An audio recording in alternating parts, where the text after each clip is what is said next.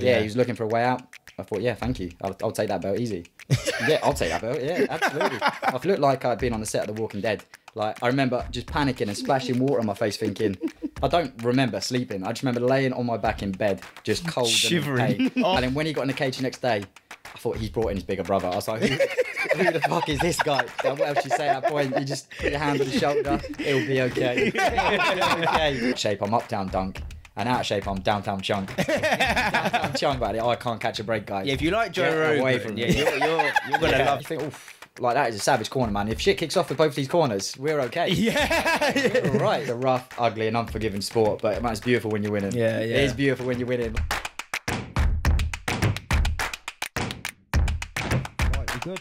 Yeah. You good? Yeah, You're right. Yeah. Hello and welcome to the Curious Fijian. I'm the Fijian, the host, I'm the cameraman. X. the new host, pretty much. Yeah. The man's been here. We got Dunk, Uptown Dunk. Uptown dunk, yeah. Where did the name come from? We've been speaking about it all So- day because he was calling you Up Top. Uptown dunk. So I was in California. I was training Team Alpha Male. You know Team Alpha Male? Yeah. So we're running around doing a lap. Cody Garbrandt and it was all that. Cody Garbrandt. Yeah. Yeah. Funny enough. Yeah. So he's like, go on my Snapchat, and I was like, he goes, I'll give you a shout out. What's your name? And at the time, I had Duncan Superman MMA on Twitter or something stupid like that. I had Uptown Dunk on something else and something else on fucking Instagram. And he's like, you need one name for everything. So we go, oh yeah, Uptown Dunk. Made Uptown Dunk. Give me a shout out, everything. And then I'm running around the gym, and he's fucking chasing after me, going, yo, Uptown Dunk, Uptown Dunk.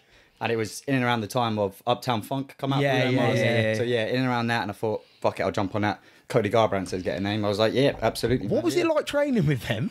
It was insane. Because man. they're unreal. Like Cody Garbrandt around that time would have been champion, if not going for the championship. No, it's TJ. TJ was the champ, and Cody was, I reckon, about a year away. Oh, a year away God. from it. Yeah, it was nuts, man. I couldn't believe it. I was like, turned up, and my mate Vinny's like, we're gonna go to cinema with someone. I was like, yeah, sound yeah, cool. Rock up to the cinema, and I just couldn't believe it. The whole time of the film, I'm just here, and I'm looking at my shoulder. It's fucking Uriah Faber, like my favourite fighter at the time. I'm just films on, and I'm just there looking at this dude, just like. Oh man. I couldn't believe it. It was like I did a post on my Instagram about February that year of Uriah Faber in a magazine I just bought, and then September that year I'm sat 2 seats down from him in the cinema. I just couldn't fucking believe it. I was just sat there like, this is mental. He bought me popcorn as well. I was thinking I might not even eat this popcorn. I might take it out. I might Put it back in the suitcase. Yeah, I was thinking, yeah, I'm just gonna treasure every bite of this, man. What are they actually like training with these high level It guys? was. I've never in my life felt so out of place immediately. Like the first day I got there, I remember 22 hours of traveling, and Vinny was like sparring today, and I was like, yeah, sound, let's go. And he's like, look, you've been traveling for 22 hours. I would say just sleep, get ready, and go again tomorrow. I was like, no, I'm ready to train. And he was like, no, sleep. So I slept. Woke up a few hours later. They'd all been to sparring. Came back, matey boys here, matey boys there, and we're like, oh yeah, so where'd you fight? I was like, I've had a couple of amateur fights on Battle Arena. I was like, it's a relatively good amateur show in the UK. He's like, oh yeah, Bellator. The Brazilian guy over here is on Tough Brazil. I was like, he's like, oh, so I had to sleep on the sofa the first night because the Brazilian guy didn't know he was supposed to leave. And I'm thinking, I ain't going to tell the guy that's in like the semi-finals of Tough Brazil. Yeah. I think Yair Rodriguez beat him. So I was like, I ain't going to tell this guy to get out of my bed, you know? Yeah. I was like, I wasn't that guy at that point. And then everyone else was Bellator, UFC, the borderline of UFC, and I'm just here like amateur fighter. I was like, shit. Bro, man, you're up there. That's like, yeah, mad. I can't believe that's he's good, just though. come on here and said this. Yeah. Training with Cody Garbrandt, Uriah Faber. No, it was mental. And it was the time when they were releasing the Ultimate Fight with Faber and McGregor with the push. And he was like demoing a push, and he was like, yeah, you stand up here, mate. And I thought, oh my God, am I about to have to fight Cody Garbrandt here? I was like in his house. I was like, fucking absolutely mental. But they were some of the nicest people. The nicest one there was Joe Benavidez. Yeah. First day I got there, he was someone went near him, and he was like, yo, get the fuck out of my space. And I thought, oh, dickhead. I was like, absolute dickhead. Turns out he was good friends with that guy, and they were just pissed around. He's like, this is the zone for the good fighters, sort of thing. And I thought, I don't belong here, man. I'm gonna step on someone's toes, you know, and get battered by one of them. But that's what you got to do, man. You got to go into the fire. You're gonna. Yeah. It's no good training with people that you're gonna be the king of your own gym. You got to not go in the deep end, man. Yeah. Like Till and Hamzat. Yeah, Till's gone over to train with him. How funny is that, It looks man? so good. It looks so good, man. Smash Bros. I just don't want to see like a Colby Masvidal situation in a couple of years, you know, because Hamzat smokes Till at the moment. He would. He would. I don't think they'll do that though. They seem quite real. Yeah, well, Hamzat saying like he's gonna fight, win a belt in whatever, and he said after I'll vacate it and Till can win it. He goes, I don't want to fight. Them two together, man. Funniest combo. What he's doing at the moment, if he does that, it's easy to do against the guys he's done it to. But if he does that against Burns, You're looking at someone. Look, if he goes on and does it and makes it look this easy, it's like, where does he stop? If he does that to Gilbert Burns, like this incredible grappler and incredible striker, where does it stop, man? Yeah. He goes through Usman, doesn't he? If he does that to Burns, he goes through Usman, without a doubt. Because Burns trains with Usman. Used to, I think. Are they training together now? No. No, I see something. Usman's helping him for the fight, because obviously probably the wrestling. He don't want fucking Kamzat to come. He's like, you fucking have to beat him, mate. He's like, I don't want to do this work. You've got to do it for. Of course he's helping him. Oh my God, I can't believe that, man. Do you think the hype's real for him? Obviously, for me, I'm looking at it, I'm like, I believe him. I'm like, I fucking believe him, but you're a fighter. I remember being on the hype of Conor McGregor just before he fought Max Holloway the first time. I was like telling my coach, telling everyone he's going to smoke these guys, he's going to do this. So I'm a bit of a hype, one of those idiots that believe the hype. So yeah, absolutely. Yeah. I just think he's that. Who's the guy he beat last time? Jang Lee or something like that. He's an okay fighter. He's like your benchmark. He's okay in the UFC. I think he's just outside the top 15, so he's your benchmark. And he smoked him. He's taken one punch in 4 fights. He's like 12 minutes, 56 seconds of fighting. And he's had 11 minutes, 56 seconds of control. That's 58 seconds of not control. You got to remember, the fight starts and you've got to run up to each other and he just grabs hold of them. Like that's unbelievable, man. Less than a minute, he's not been in control of 4 fights. He's taken 1 punch. Like, how do you... I hope he does do it, because he's actually like, he seems like a nice person. He's funny. Especially when you watch his YouTube and that, you're like, you're following their journey. You're like, I love those this guy. You want to watch it, because it's like a love story. Yeah. Like a rom-com. You just can't not watch it. It's mad as well. They both understand each other as well. Because he's Scouse, man. He can't speak like proper English anyway, Till. So he's probably translating. That was like on the Smash Bros. He's translating it to the camera, and Hamza's like, I talk to Till translate to you, you translate to the people. But they've invited McGregor to it, haven't they? I think he's too much of a superstar. Yeah, I think he's too past being friends with anyone now. But that what do you think with McGregor? You think the fame and that's got to his head? Yeah, it's like I remember Dana White saying when he fought Poirier the second time, it was like, or the third time, sorry, it was like Dustin Poirier's in a little hotel room that week thinking, I've got to fight Conor McGregor, the biggest fight of my life, the trilogy. And he's like, and then McGregor's on a yacht out in the sea thinking, how much does it cost to fill up this yacht? He's like, I've got 40 people working here. How much do they earn a year? He's like, I've got 4 kids to look after. He's like, I've got 5 businesses to run. He's got everything going on in his head, and Poirier's just got the fight. Yeah. So for McGregor, everyone else he fights isn't in that situation. So they're just thinking of one thing. Hungry. And he's, tunnel vision. Yeah, they're thinking, I could take out Conor McGregor. He's been subbed now. He's been knocked out now. I could be the next guy to knock him out. And it's like, the 5th time he gets knocked out, no one's going to remember that. You want to be... Dustin Poirier got the first one, didn't he? Yeah. The second one's still going to be just as impressive. If someone goes out there and knocks him out again, just as impressive. But I don't know. I don't know what he's doing. He's turning into a bodybuilder. I think he's... Do you think it's done for him now, then? I think so. Yeah. I was a little... I've got like a poster of him up in my room, man. Yeah. Like, This is that little last hope. Yeah. For me, it's Poirier and McGregor. I love those two. And obviously Faber when he used to fight. But I don't see him ever beating Poirier, ever. Like, and the first time they fought, it was a walk in the park for him. And this time round, it's like...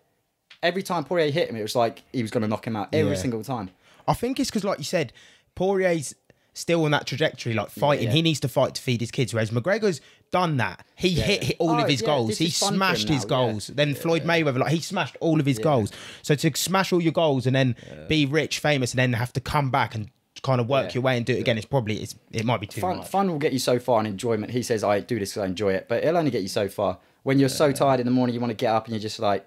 What Joe Rogan said, silk sheets. Yeah, once you've got them silk sheets, it's hard to get out of that bed. Yeah, you'd end up like regretting it as well, because you don't want to be taking loads of losses when you come up so good, and then to like let your ego control you. The drugs, the alcohol, just the getting punched. He's turning. I don't know who he's turning into. But I like when we said we're watching him do that thing to his servant or something. Yeah, you see the video of his servant. He was like, he was drinking water and he asked his servant to get it for him, and he was like filming all of it. But it was just so like, come on, man, He's been a bit of a dick. Like, remember where you come from? Do you know what I mean? The documentary of him where he's on welfare, or the Irish equivalent. How good is that doc? It's incredible. I've got the video in the thing. That documentary is so good. But like you said, don't forget where you come from. He should put that on every so often, man. It's just, but what did he sell his company for like 80% of it for like 600 million? It's like, how do you? I can't imagine how. And like you said, like the fame beats people, man. It gets to people. I'll sit here and say, I'll still be the same guy, but what does he reckon he's worth? 4.5 billion, or is it 3? He was going to buy Chelsea, so he's definitely got. He's got decent net worth, doesn't he? You know, so it's like he's got dough. He's got a long time. Yeah, are you going to be the same person in that situation? It's hard to say until you're there. Yeah. But obviously, on to you. Yeah. You got your professional debut, July the 2nd. Yeah. What? Obviously, this is your first pro fight. Yes. What are your emotions like going into that night? This one's a bit different because it was supposed to be March 19th. I had, like I said, a 2-year gap with a hamstring and COVID, and then it was supposed to be, I wanted October the 9th to be my pro debut. I thought, I'm ready, I'm good to go. My coach talked me out of it. He said, let's just have one more amateur fight sort of thing, and then see how you're at. And it's lucky I did, because I did all of this training, this horrific diet. I ended up dropping, I think it was 26 pounds for the camp. Like, yeah, COVID. I got up to 165, and I usually walk at 140, fight at 135. Yeah. So that was insane, that weight cut. And You then walk around at 140. I used to walk at 140. What do you walk around now, So, if you don't mind? 158, no, 149 to 151. Because you're not small. No, so I'm a tall bantamweight. Like, yeah, you think, yeah, Cody and that, the average bantamweight is 5'6" to 5'8". So most of the guys I fight, they're going to be wedge as well. They're short, stocky Yeah, 'cause guys. who's so they- Short and stocky. Who's the other one that fights out there, the tall one? Corey Sanderhagen. Yeah, so yeah, he's similar tall. to me. He's 5'10", so I think I'm an inch taller than him, I think. Yeah. Yeah, so I'm tall for that weight. But then it's like people will get under my centre of gravity and they can get me down. So that's what we're trying to do, a lot of wrestling. But yeah, back to the fight. I ended up having that one. I got pushed against the cage straight away. I ended up knocking him out in the first exchange, which was, I said to my coach, is that enough proof? Like, I need to move on now, sort of thing. This guy wasn't that good, but I said I was going to knock him out. I told everyone I was going to knock him out. First exchange, I knocked him out. So I was like, I'm ready to go pro now. Do you know? Sorry to interrupt you, but do you know what the funniest thing about it was? Because I was watching I was going through all your fights last night, and the commentator when you're walking out says about he hasn't got knockout power, and then you go out there absolutely starch him. Do you know, so Chris Fenton and Steve Brinkman, I love those two. Every fight they go up to me, and go, what's going to happen tonight? I'm like, he's going to do this, he's going to do that, and I'm going to do this. And usually I'm right. So I bumped into Steve, and I said, I listened to the last fight, and Chris said I ain't got knockout power. I was like, trust me, I'm going to knock this guy out. I'm going to sit down on my punches. I just made a decision in my head. Instead of being like in and out, and just touching people, scoring points, I'd always be like, I'll outpoint this guy, and if I stop him, I'll stop him. Whereas this one, I said to myself, I'm just going to plant my feet and I'm going to knock him out. And I was like, the weight I had on me as well, I thought, I'm going to go through this guy.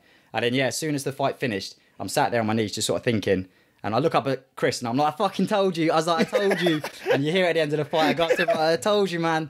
And he did get planted though, man. Yeah, that was a walk-off KO. Yeah, it don't get better than my first proper knockout. And I walked off as if I'd done it 1,000 times. Yeah. I said to Linus after the fight, it's like, as soon as I hit him with the left hook and I saw his eyes go, I thought, poof. I was like, he's gone. Yeah. He might not come back for a while. So I walked off and he recovered quite quick. But I mean, there was no need for me to do anything else on the ground. He was done. Yeah. You know, it would have just been a shitbag move if I carried on hitting him. But yeah, so I wanted that to be the debut. And I'm kind of glad it wasn't. Then we agreed on March the 19th. And then I had a couple of neck injuries. One of the guys at the gym dislocated my toe. I busted up my foot again. Just a couple of things. It was almost like fate, and my coach was telling me, just wait. Let's just sort of, there's no rush. Let's push it out.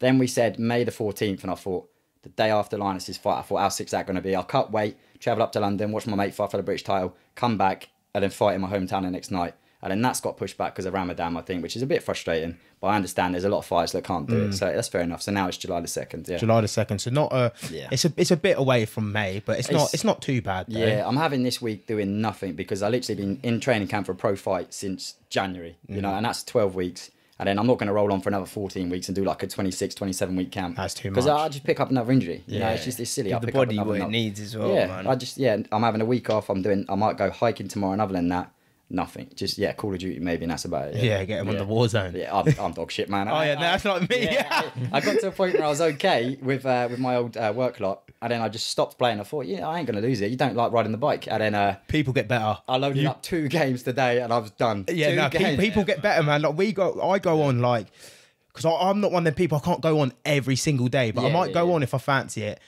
And then I'll go on a week later and I'm like, oh, I'm real shit. Everything. Yeah, I'm so shit. All over the place. I'm just laying down watching the ropes. I played with 2 different squads, and I knew I was going to be trash, so I muted my mic, so they couldn't hear me say anything. They're like, oh man, this guy's dog shit. Like, who is this guy? I'm thinking, fucking, I'm trying, man. It's not like I'm not trying to win this game. Yeah, I do like a bit of quad, yeah. But you started MMA at 20. 20, yeah. Which would be relatively, you'd look at it probably relatively late. I'd say super late, yeah. Some of the guys I'm fighting, like 9, or they've got like a background in something, you know, jiu-jitsu at 9 or something. Yeah, well, if you look at people like Cody Garbrandt, wrestled all the way through high school, boxing all the way through high school. Yeah, some of these guys, it's just mental. Like, I tried to play catch up by training as much as I could, like when I was younger. As soon as I started, I had the first 4 years just like an idiot. I thought mucking around and then drinking on the weekends, drinking twice a week. missing training, skipping training, stuff like that. They're just, that's why I say to the younger lads, like, make a decision now. Like, don't fuck about. Make a decision now whether you want to do it or not. If it's fun, go and enjoy yourself, train, have a couple of fights. But if you want to do it as a career, like, you need to move on. You need to stop with all of this partying. You have to get stuff. serious and quick, man. Yeah, exactly, yeah. So how comes, obviously, to turn pro at 29, it would be, probably could be classed as late as well? Ideally, my plan is to 36, I reckon. MMA is a bit different to boxing. It's not, you don't need that explosiveness. You need like your type 1 muscles, your type 2 muscles. You need to wrestle and grapple. The heavyweights can go on to like 40, 41, 42. Glover Teixeira is 42 and he just won the light heavyweight title. That's the heavyweights. So I'm not stupid. I know the lighter weights is more explosive than anything. So ideally 35, 36, get as far as I can. Like the goals, like just as far as I can. I don't want to put a cap on it and say Cage Warriors world title. I want to go as far as I can. And then that way I've tried my hard. If you cap yourself, once you get there and that's it, it's done. So I just, as far as I can go, make as much of a name for myself as I can. And eventually open my own gym and go from there, Yeah, well, hopefully it gets to the UFC. Mate, it'd be ideal. Very That'd ideal. Be mental, man. Yeah. O2, fighting at the O2. I don't know if Bedfordshires ever had a guy in the UFC, but we got Sam Creasy. Where's he? He'll get there soon, so he'll probably be the first in this area, Him or his brother, I'll take third place. I'll take third place, man. Nice podium. Podium. You don't know, man. You just... And another thing I noticed about you as well, they always try to grapple. Yes, they always try to grab you. Your takedown defense it's getting better, man. It's real good. Yeah, it was an issue for a long time. It'd just be I'd be pinned against the cage, or I'd rarely get taken down in the middle of the cage. It'd always be against the cage. My centre of gravity is so high, they'd straighten me up, and then they'll just pull my legs out. Yeah. And it was so simple. We knew what was going to happen, but with the low centre of gravity and the stocky guys, it's just so hard to stop. You need to get your head under theirs, your forehead against their chin, and push them off and then get some space. And that's what I tried to do with this guy. I landed a knee, and I thought, right, that's enough space to get away. And I was like, get the fuck away from me. I pushed him off. And as soon as I tried to run away to the middle, I noticed he was like holding his stomach. Yeah. And I thought, right, dead. He got cracked. If you're hurt, you're dead, man. It's not like in boxing, you'll take a knee and you get 10 seconds. Yeah. In MMA, you're dead. That's it. You can't show any weakness, man, or you're done. It was like the head kick with you. Yeah. Like, because when you sent me all the stuff, I went back. I thought I'm just gonna watch. I'm just gonna go through all your fights. I was watching all your fights, but that head kick landed.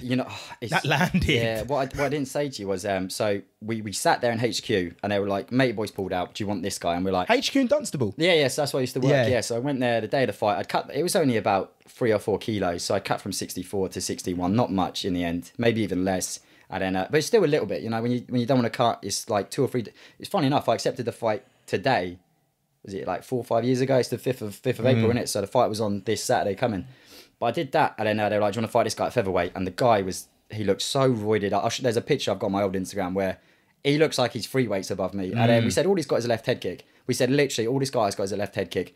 4 seconds into the fight, boom, left head kick. And then I'm just dancing around for a minute, like chicken legs, just running around. My coach, Sammy, said it's the first time he's grabbed the towel. It was just a minute of me getting battered, and then I managed to get hold of him. Started shooting for takedowns myself, I'm not a wrestler, but I thought, you've got to survive, man. Yeah, for real. And then for the rest of that fight, for the next round and a half, I just thought, all he's going to do is throw another head kick and knock me out. So I thought, I might as well go for this one. I'm about to get put out. I might as well go and give the best account of myself as I can. And as the rounds gone, I noticed he was slowing down and my boxing was taking over. And then as soon as I took him down, I didn't even have to work for it. He presented his neck to me. Like some people look for a way out. And as soon as I saw his neck come up, I thought, he wants a way out and I'll take it, sort of thing. Yeah. He was looking for a way out. I thought, yeah, thank you. I'll take that belt easy. Yeah, I'll take that belt. Yeah, absolutely. My first time, we had no one in the crowd either. It was like 2 or 3 days notice. We had no one in the crowd. Rocked up, co-main event. I thought, yeah. And beautiful. just took the belt. Yeah, to be fair, it was hard work because his kicks were just... It was like he just had baseball bats at the end of his legs. He was just swinging at me. What is that? Is that the most painful thing? Yeah. So especially this guy, this is the guy that just... It's like chopping down a tree, innit? He was just bombing these kicks at me. And I remember, I think it was at the end of round 2, I leaned down and I was pretending I was adjusting my shorts, but I was looking at my shin and it looked like blood had all came to the surface of the skin. And I thought, a couple more kicks and that has just gone up everywhere. Yeah. But yeah, he's the hardest kicker I've ever fought, without a doubt. Everything he threw at me, I thought, this is just going to break something. But do you sort of feel it when you're in there, or does the adrenaline numb it? It depends how early it is. Like if you're in a bit of a war, you don't feel it as much. Like the kicks to the thigh will go a bit numb, and you'll notice your movement slowing down. So you're trying to spring in and out, but you just can't. Them legs, man. Yeah. They're just done. They're awful, man. It's the calf kicks now. when you get the calf kicks, that's when your foot starts spasming and you can't move. It's mental. Like, you just don't know what's going on. Your foot just sort of tightens up and then you really can't move. Well, it done Sean O'Malley like that, didn't it? Yeah, exactly. Yeah. That must have been, I forgot about that one. Yeah, it must have been that. And he's, Calf kicks, I think it hit him right in here and it just fucked his thing up. It blew it out, wasn't it? Yeah. Something like that. Something like that. But he's unreal, isn't he, man? Yeah, he's so good. good. And that's what I was saying to him. Up people, Yeah, man. You got a similar style to him. I don't know if it's because you're both quite tall for the weight, but it's how you move. You move in and out. He's bantamweight as well. Yeah. I think he's probably very similar frame. He's probably just how tall is he? 5'10", 5'11". Yeah, I think they're very. You look very similar. Like even when you're in there, like movement. But that's the hitting. You make so many adjustments over the years of the short guys coming in and trying to close the distance, and I'm not like, because of my limbs, I'm just not good this close where a shorter guy is. So I need to be at a certain distance where I can just pick him off. But that's why you got the hands. That's probably why it is, isn't it? Sean O'Malley, he's so long, isn't he, man? Yeah, trying to work on the boxing from range. The push kick down the middle.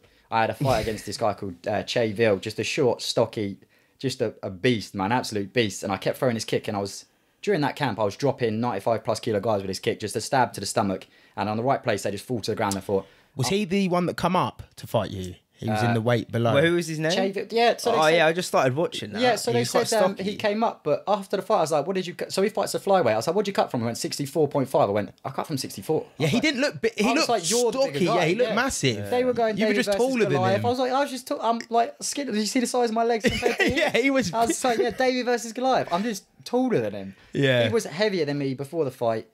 Man, he was a beast, man. I was throwing that kick at him so hard, and then I think I broke my big toe in that fight. I was throwing it so hard. I don't know what it broke on, but it broke on something, man. Is it hard to cut weight in that for you? Every other fight, bar the last one, is usually a walk in the park, you know. I just dehydrate, salt bath. This one I had to... so you had Nathan Nelson the other day. So his partner, the owner of the gym, not his life partner or anything like that. Craig, well, they might as well be life partners. Craig's my PT, so he gave me like a diet plan I followed for 6 weeks, which I think got off about 7 or so pounds. And then, 12 pounds over the 6 weeks. Then I did water loading that week and dropped 7 pounds. And then the day before the fight, the day before the weigh-in, I ended up dropping 7 pounds of just water. That's mad. Yeah, you can just manipulate. And I had a sauna suit on, and I remember doing an hour hit session with him. Took it off and we're just wringing out my clothes. It was nasty. I dropped 2.2 pounds there. So basically a bottle of water. I think that's the same thing. Bottle of water.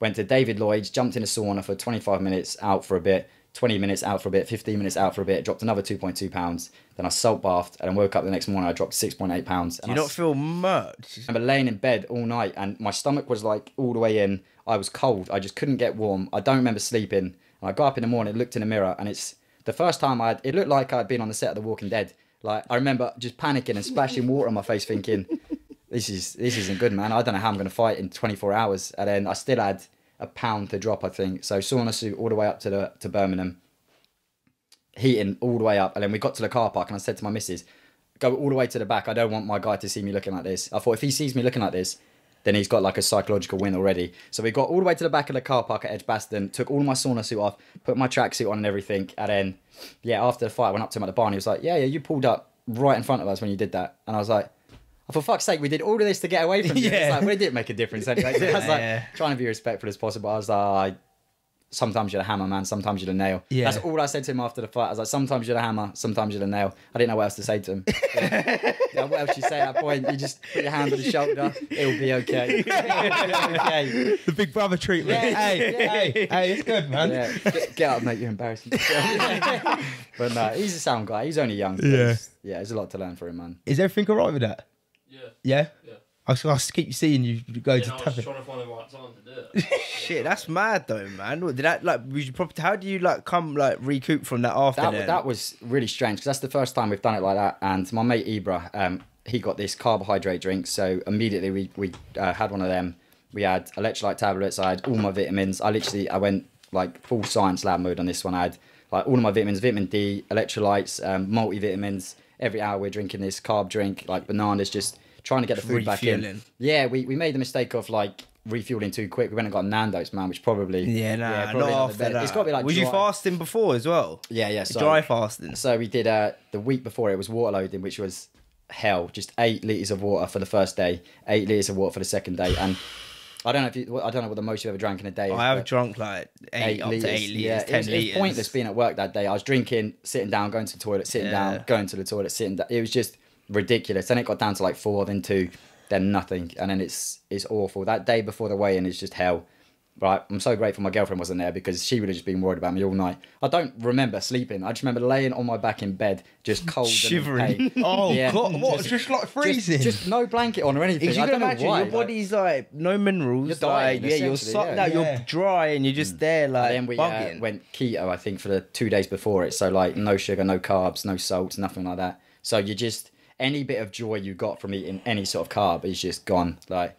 I've had this boring diet for... It was worth it in the end when I look back on it, because the 2-minute KO, the first exchange is the best way to end my amateur career, I think. But when you look at it, this is fucking hell, man. But I make the most of it. Like, when I'm out of camp, it's like, you got to enjoy your food, because the only thing I realised through fighting is food makes me happy. Yeah. So as long as I'm eating good outside of camp, and as soon as it's time to switch on 6 weeks before and the diet starts, then it's hell again. Yeah. Do you think you will maintain staying at this weight for your... I can't see why not. I'm 29. It's not like my body's going to change too much more. I can't see why not. Yeah. The lockdown got me up to... So the max I'd blow up to was about 142. I think 145, and my coach started saying, watch your weight sort of thing. Just be careful. And as soon as lockdown hit and I'm floating... So I was a 61 kilo fighter. I was floating around at, what's that, like 74, 75 kilos? I remember thinking, I have to drop 4.5 kilos to fight Khabib. I remember thinking, fuck, I've got to drop 4.5 kilos to fight at the weight Khabib fights out. I thought, this is when I've got to slow down. I think I'm about like that. 75. Hey, I think about that now. What I'm would I like, have to drop to? I'd have to drop to something mad. hey, your boy be fighting DC round here, man. You got to be careful. I'm getting ragdoll, boy. That is mad when you. No, this is what I was saying to him the other day. He was saying, "Oh, what weight would he have to fight?" Like, 'cause you know, some people what, are just what are like you now, like comfortably now. 73, 74.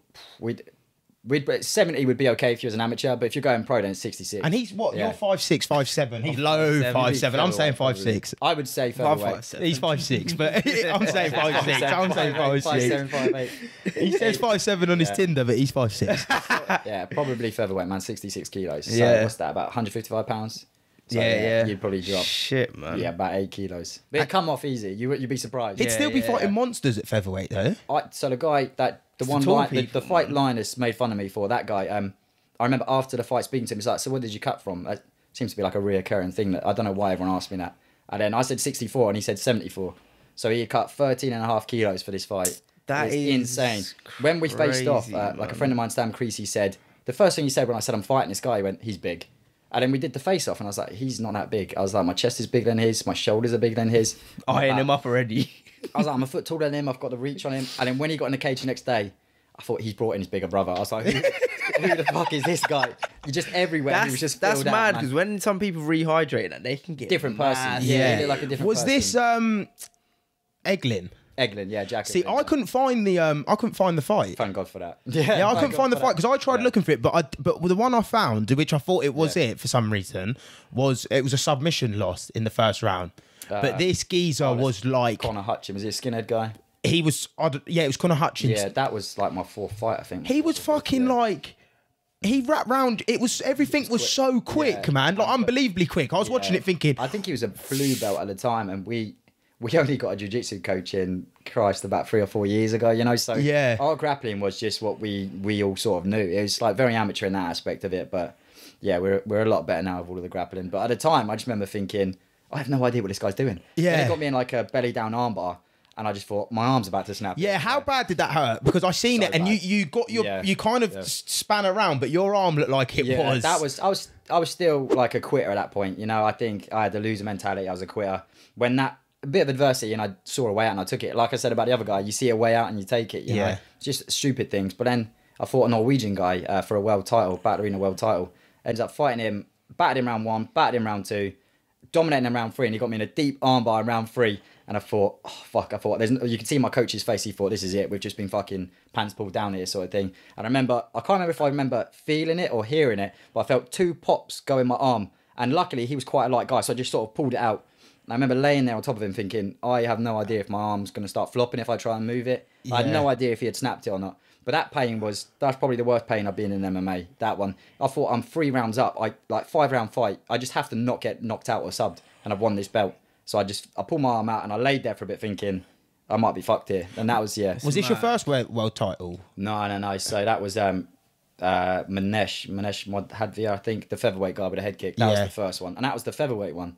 So that fight was at 66 kilos, and God knows where that guy cut from. As soon as he was hitting me as well, he couldn't box, which was a lucky thing. He was just a very good kickboxer. His boxing was awful. So what did you do before? What was you training? Kickboxing? So yeah, or like a mix? Yeah, 14 I started kickboxing. I did about 3 or 4 weeks of it.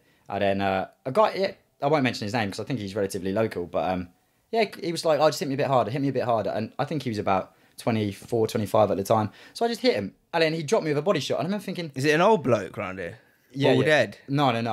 Yeah. And then he dropped me with a body shot and I thought, I'm never fucking coming back here. I was like, I'm 14 years old, man. Like, what are you doing? And then my friend stopped going and then I just stopped going as well. And I thought, I wish I'd stuck out, you know what I mean? 3 or 4 weeks is not that long, to be fair.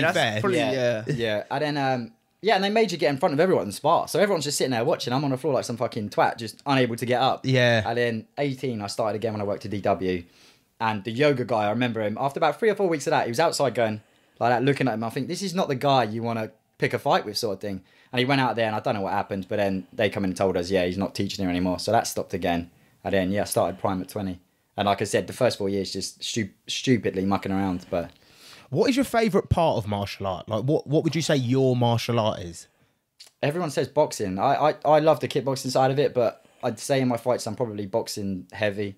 I would prefer kickboxing than anything, but yeah, I would say kickboxing. I think majority of people say boxing. Yeah, it's just like these people. I can hit them from far away and they can't hit me. That's the best thing. Hit and not get hit. It's, probably boxing, man. Yeah. Do you enjoy the Brazilian jiu-jitsu? Because you hear like Joe Rogan and Jocko talk about it, and they're like, it's one of the best things someone could. No gi. I have this argument with my coach every week. I turn up to the gi classes without my gi on, and he's like, "Where is it?" Oh, it's in the wash again. Like every week, my gi is in the wash. Like every day, it's in the washing machine. But no gi, I love. Like submission wrestling is good, but the gi stuff's awful, man. It just when people pull it burns your neck. I feel like all of my injuries come from gi jiu-jitsu. Like the toe coming out. Got caught in someone's trousers, and as he kicked his leg out, my little toe was just poking out like a right angle. And I thought, every time I pick up an injury, it's because of this fucking gi. Like every single time. I suppose you wouldn't be using a gi. You'd never be using a gi. That's the thing. Like, why a lot of them wear it though, didn't they? It's traditional jiu-jitsu, isn't it? Yeah, there's a grading belt system that you can get, and everyone wants to get graded and move up. And that I would happily be a blue belt is very good. Then a black belt is well, if you're gonna be a black belt, you're gonna be very good anyway. But I'm not too fussed about the grading system. I just want to get better at jiu-jitsu. Yeah, you're not wrestling. Something we're working on, and jiu-jitsu. They're the two things. Stop people from taking me down and just beat them up on the feet. That's the plan going forward. Is there any like really good wrestlers in England? Because England's not really a wrestling place. Like we don't do wrestling. Like America, you do wrestling in school. Yeah, they do it at school. It's like Russia, you do wrestling in from really young. England's not. We don't do wrestling. Really. I'm trying to think who our wrestling guy is. Tom Aspinall looks good, but he's more of a grappler than just an outright wrestler, you know. I can't think of anyone that goes in the UFC and dominates because you're against so many American guys and Russian guys in here, so you're never going to go there and dominate. And even the Russian style of wrestling is completely different from the American style of wrestling. It's like they've got like MMA wrestling. Their wrestling looks more like MMA. So they'll have a gi jacket on and they'll be in their Tudo shorts, and that's Sambo, and those guys are crazy, man. Like those guys are nuts, you know. Like I'm not fighting. What was that thing? It's when you fight a guy with an Islamic name, first name, and was it a Russian second name? Yeah. Like a Dagestani second name. You don't want to fight that guy. You don't want that Chechen guy. or something like that. Yeah. If I get matched up with that in my first 5-6 fights, no. I don't want to say no 20 fights, but I'm saying no to that one. Don't give me a Russian. I'd have a French guy or a Swedish or a Norwegian guy. Give me that, but any Russian guys, I think that's stuff that, man. Is it really frustrating coming into a fight and like getting your back just put up against the cage? Because they always want to wrestle you. Yeah. So is that just a frustrating thing? It is, and we know it's going to happen most fights. But this guy, he was from a Muay Thai gym, and it might have been gamesmanship from them. About 2 weeks before the fight, they posted saying, looking for a wrestling coach, jiu-jitsu coach, and a grappling coach. And Sammy, my coach, was like, they don't even have a coach. I was like, I'll apply to go be their wrestling coach. I'll go teach him. So I was thinking, this guy is going to strike with me. He's a Muay Thai fighter. It's going to be a Muay Thai match, and I'm going to just box his head off, and I'm going to finish him early. And then we're in the change room warming up, and it's just a curtain, like, just stopping each person from seeing things. And Linus is just on his chair, and he's like, he's wrestling over there, Dunk. I was like, no, don't worry. He's going to be a Muay Thai fighter, don't worry. And he's just like, he's going to come out and wrestle you straight away. He's practicing takedowns. He's going to wrestle you. And he's just leaning back, watching. You're not supposed to, but I was like, I ain't going to stop him. And then, I kept saying to him, Linus, no disrespect, you don't know what you're talking about here. This is MMA. This isn't boxing. I was like, he ain't going to do that. right on the bell. He just grabs me. I thought, fuck, I should have listened to Linus. I was like, I should have listened to the guy. Is it good having like a friend that's a boxer, like a really good boxer as well? You know, that's the first time he's ever been in my corner. We did a bit of work together, not as much as I would like to. We'd do some MMA sparring, some boxing sparring for that camp, and we'll go out for a coffee afterwards. You know, we'll go for a coffee after. He'll beat the shit out of me in boxing for like 10 rounds, then we'll go for a coffee like nothing's happened. You know, we just immediately we forget about it, go for a coffee, it's fine. But yeah, that one was quite nice because I thought if it goes later on into the fight and him and Sammy can come in. I had Pierce, who was a really good jiu-jitsu guy in my corner. He was shouting some stuff at me. Sammy, my head coach, and then Linus. I thought if it goes to round 2, they'll come in and tell me, like, you're not doing this right when you're jabbing, your hands coming together. Just simple things. I thought that'd be good to have that as well as my head coach.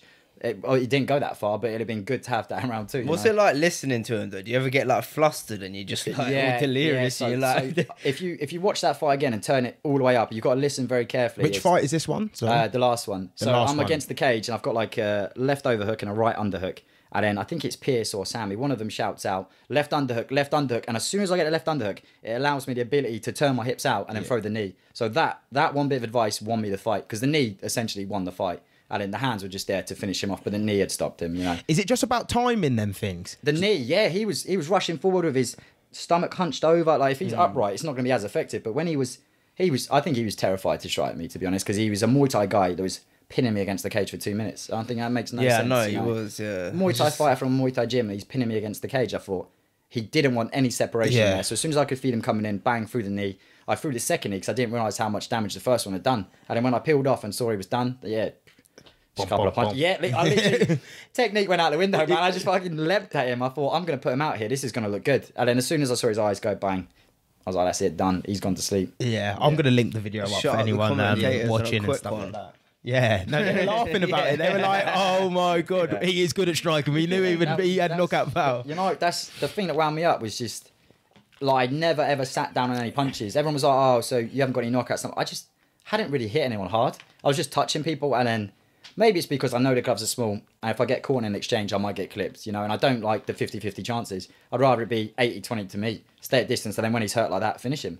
And that's how I carry on fighting. If I smell any sort of like danger, I think he's hurt, I'll plant my feet and I'll try and knock the guys out, especially with those 4-ounce gloves on. Like, absolutely. But until then, if it's 50-50, there's no need to make that silly decision and stand in front of someone. You know? For real, These are 4-ounce gloves, man. So you get clipped, you're going to go to sleep. Like, 4-ounce gloves, I can't stress out. Yeah, you get hit with them, you're done. Like, and that was like Frankie was here talking about 8-ounce gloves. Yeah. And they're the biggest sort of gloves. And he's saying they fucking hurt. Yeah. And you're talking about 4 ounces. We fight in the 8s, so amateur. But the only difference is like a boxer getting hit with 8-ounce gloves, they're going to be better punches, they're going to have more power, and you're taking more punches because all you're doing is punching. Whereas in MMA, you don't take as many punches because you're at like more of a distance most of the fight. When you do get hit with them, like you think your bell's got wrong. You're like, gee, I need to move my feet. Like you got to move your feet or you're going. And especially if someone catches you with these bits, like just exposed knuckle, that'll rip you open, that stuff, yeah. Do you hear all the criticisms and stuff like that from people outside? Like commentators? No, but like the commentators saying you didn't have the knockout power and stuff like that. I reckon there probably would have been people doing maybe like amateur papers and stuff like that. Like, do you hear criticism or do you just... I watch my fights, not like I get back to the hotel and I try and buy the stream. I try and watch it straight away and watch and listen to the commentary. I want to hear what people are saying. I don't mind that stuff, the criticism. I don't care about it too much. That obviously the knockout power won't bother me because I thought I do have knockout power. Yeah. I know at the gym when I'm hitting pads, I was like, if that lands on someone, it's putting them to sleep. But I just hadn't done it yet. But the other stuff doesn't. You can't let it bother you. Staying in your own lane. It's gonna kill you. Yeah, you can't let it bother you, man. Yeah. But I do just want to touch on because obviously I ask everyone that's coming on like just a bit about yourself so we can build up a little bit of a story going forward. And something you sent to me, you said about it was the Linus one where he was saying you got submitted in the first round or TKO'd in the first round. And you said that was an important moment for you. It was, yeah. For so many reasons. It was so basically it was Cage Warriors Academy, which you go on that show, you look good, you 2 or 3 fights on that show, you go through the Cage Warriors. Cage Warriors, you win the title, it's a golden ticket to the UFC. That's an amateur fighter's route to the UFC, and it starts at Cage Warriors. So I thought, yeah, fuck it, we'll take that fight. It's against a French guy, Simone Rivioli or something like that. I can't pronounce his name, so I don't want to butcher it anymore. But I looked at him and I thought I can beat this guy. It was not long after I broke that big toe, so barely trained because of that. I was ill, and I thought, you know what? I'm going to beat this guy regardless. We'll take this fight. We won't sell many tickets, but next time we'll look really good in the next fight on Cage Warriors Academy. I said to my coach, let's have 1 or 2 fights on this show, try and build up a name. And then the lad called Jack Eglin, I think he was the champion at that point. He was number 2 in the UK. Number 1 was, Mohammed Mukayev. He's just got to the UFC, the Dagestani lad. English. He's from Manchester and Dagestan. Yeah, that's wrestling. Is he a wrestler? And he's a man. He's basically like the mini Khabib.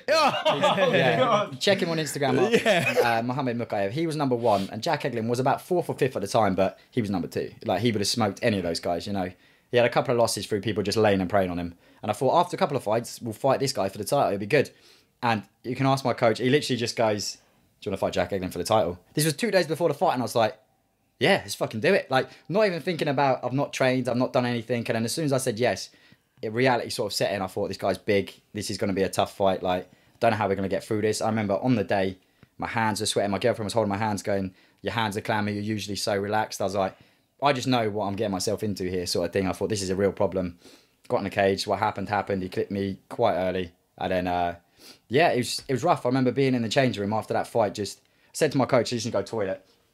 I remember sitting in the back just thinking for about 20 minutes. I was crying for a bit. Came back out, and I was just like, before that, they get you and the other guy in the medical room. So I'm sat here. He sat there on top of the world, and I'm sat here just at rock bottom. And the doctor's like, we just need to check your nose, mate. So I thought he was about to pop it back in. Luckily, it wasn't broken. But then we walked out at the same time as well, and 20, 30, 40 of his fans are there celebrating with him. I had my girlfriend just at the time. Walked out, saw one of my friends. They were like, yeah, it just happens, man, it happens. So then we're in the car on the way home. And literally, like he said, he's just like, how soon is too soon? And I was like, you're just a fucking... savage. That's too savage. When you were saying you cried for a bit and all this, and your man just comes in the car and he wants it's an emotional moment. He got to be there for the boys. Sometimes you got to get down with it. You got to have moments like that though, man. But what he didn't mention was, like, 2 or 3 days later, we're at the gym and he's doing a 1-to-1 with me, working on my head movement, So it's those little things afterwards. He's there working with my head movement, this, that and the other. But he made light of it, I think. Almost like you were... Literally, all that happened was I took a head kick, I was a bit wobbly, got punched, fell against the cage, 2 punches on the ground, and the whole time I'm like this, trying to defend. Referee stops it, and I just fell on the floor like that, like, couldn't believe it, sort of thing. I was there the whole time, and he's like, "Oh, Dunk, mate, you were jumping at the ref's ankles." Was that your first TKO loss? First TKO loss. So it was rough. It was emotional for me. And he's like, "You were jumping at the ref's ankles. You didn't know where you were. You were dancing around. You were sleeping for a little bit." I was thinking, "Fuck, this guy's just." But the thing what he was doing was making light of it, I think. Yeah. And it's the same, like, if, like, oh God, I don't want to see him lose. Yeah, he doesn't want to see me lose, but, like, we don't want to see each other lose. That's what he was saying that though, and he was like, he's like, hey man, I can't slip up now because the boy's going to be straight in the car afterwards. But we give him shit. We say stuff like, everyone he fights is Willie Warburton. That's the one we always go back to, Willie Warburton. Everyone fights Willie Warburton for a win. Yeah. We say, the Tyler Denny one, I always say that he paid the refs. I'm like, you definitely didn't win that fight, man. How much are you paying the refs for this? It's nothing big, but it's just... And sometimes people don't know how to react in a situation like that. It's just sometimes people's personalities to just laugh and make a joke of it. And like that was the important thing about that fight, because I remember thinking, this is rough. This is going to be, I don't know how I'm going to come back from this sort of thing. This is rock bottom. And he just made light of it. And I thought, yeah, it is. That's all it is, really. It's just a loss. It's just life, you know what I mean? It's just another, you're gonna get another stone. You just got to move past it, yeah. But the thing that stuck out to me was that you mentioned it in, like, it was with your main things, like, so it was with your accomplishments, winning the title, just forget the losses, man. Your last KO, and then a loss. Yeah, so the other 3 were all wins, world title wins, beating a friend at the time. It was a training partner, picking up world titles, finishing people, knockouts, last amateur fight, and then that, and it was just a huge one. It was my first big step up against a really, really good guy, but. Yeah, you can't forget your losses. You got to remember these things. What did I do wrong? How can I change that? Like, take everything more seriously. You know, everyone, it's like nowadays as well, there's something wrong with losing. This is the problem. Yeah. There's nothing wrong with losing. Like, you can come back. Loads of people come back. There's loads of things wrong with losing. Don't get me wrong. There's loads.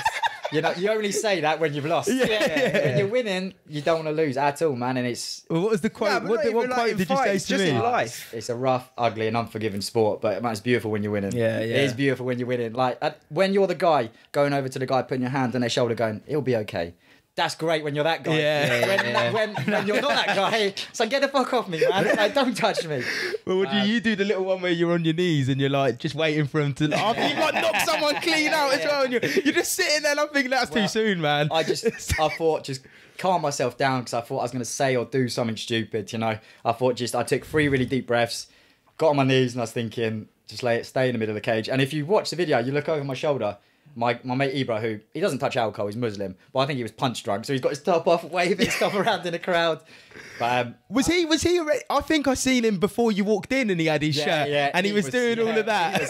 He had a rough fight before that, man. That was his debut, and it was rough. I said to all the guys, I was like, sometimes you have fights like that, sometimes you have fights like this, where it's 2 minutes of no work. All I did was minute 40 seconds of cage defense, like you do in training, and then 20 seconds of moving around and knocking someone out. And you need both. Yeah, that makes you a better fighter than one he had, because you'll take more opportunities when they present themselves. Like in fights like that, when you get someone hurt and they're wobbling around, you think, right, I'm fucked. I'm going to take 2 or 3 breaths now, catch my breath. Whereas in reality, you got to think, kill him. If he's hurt and I'm not, kill him, sort of thing. Like, you've got to finish the fight as quick as you can, because it will turn just on a heartbeat. It's insane how quick it can turn. Yeah.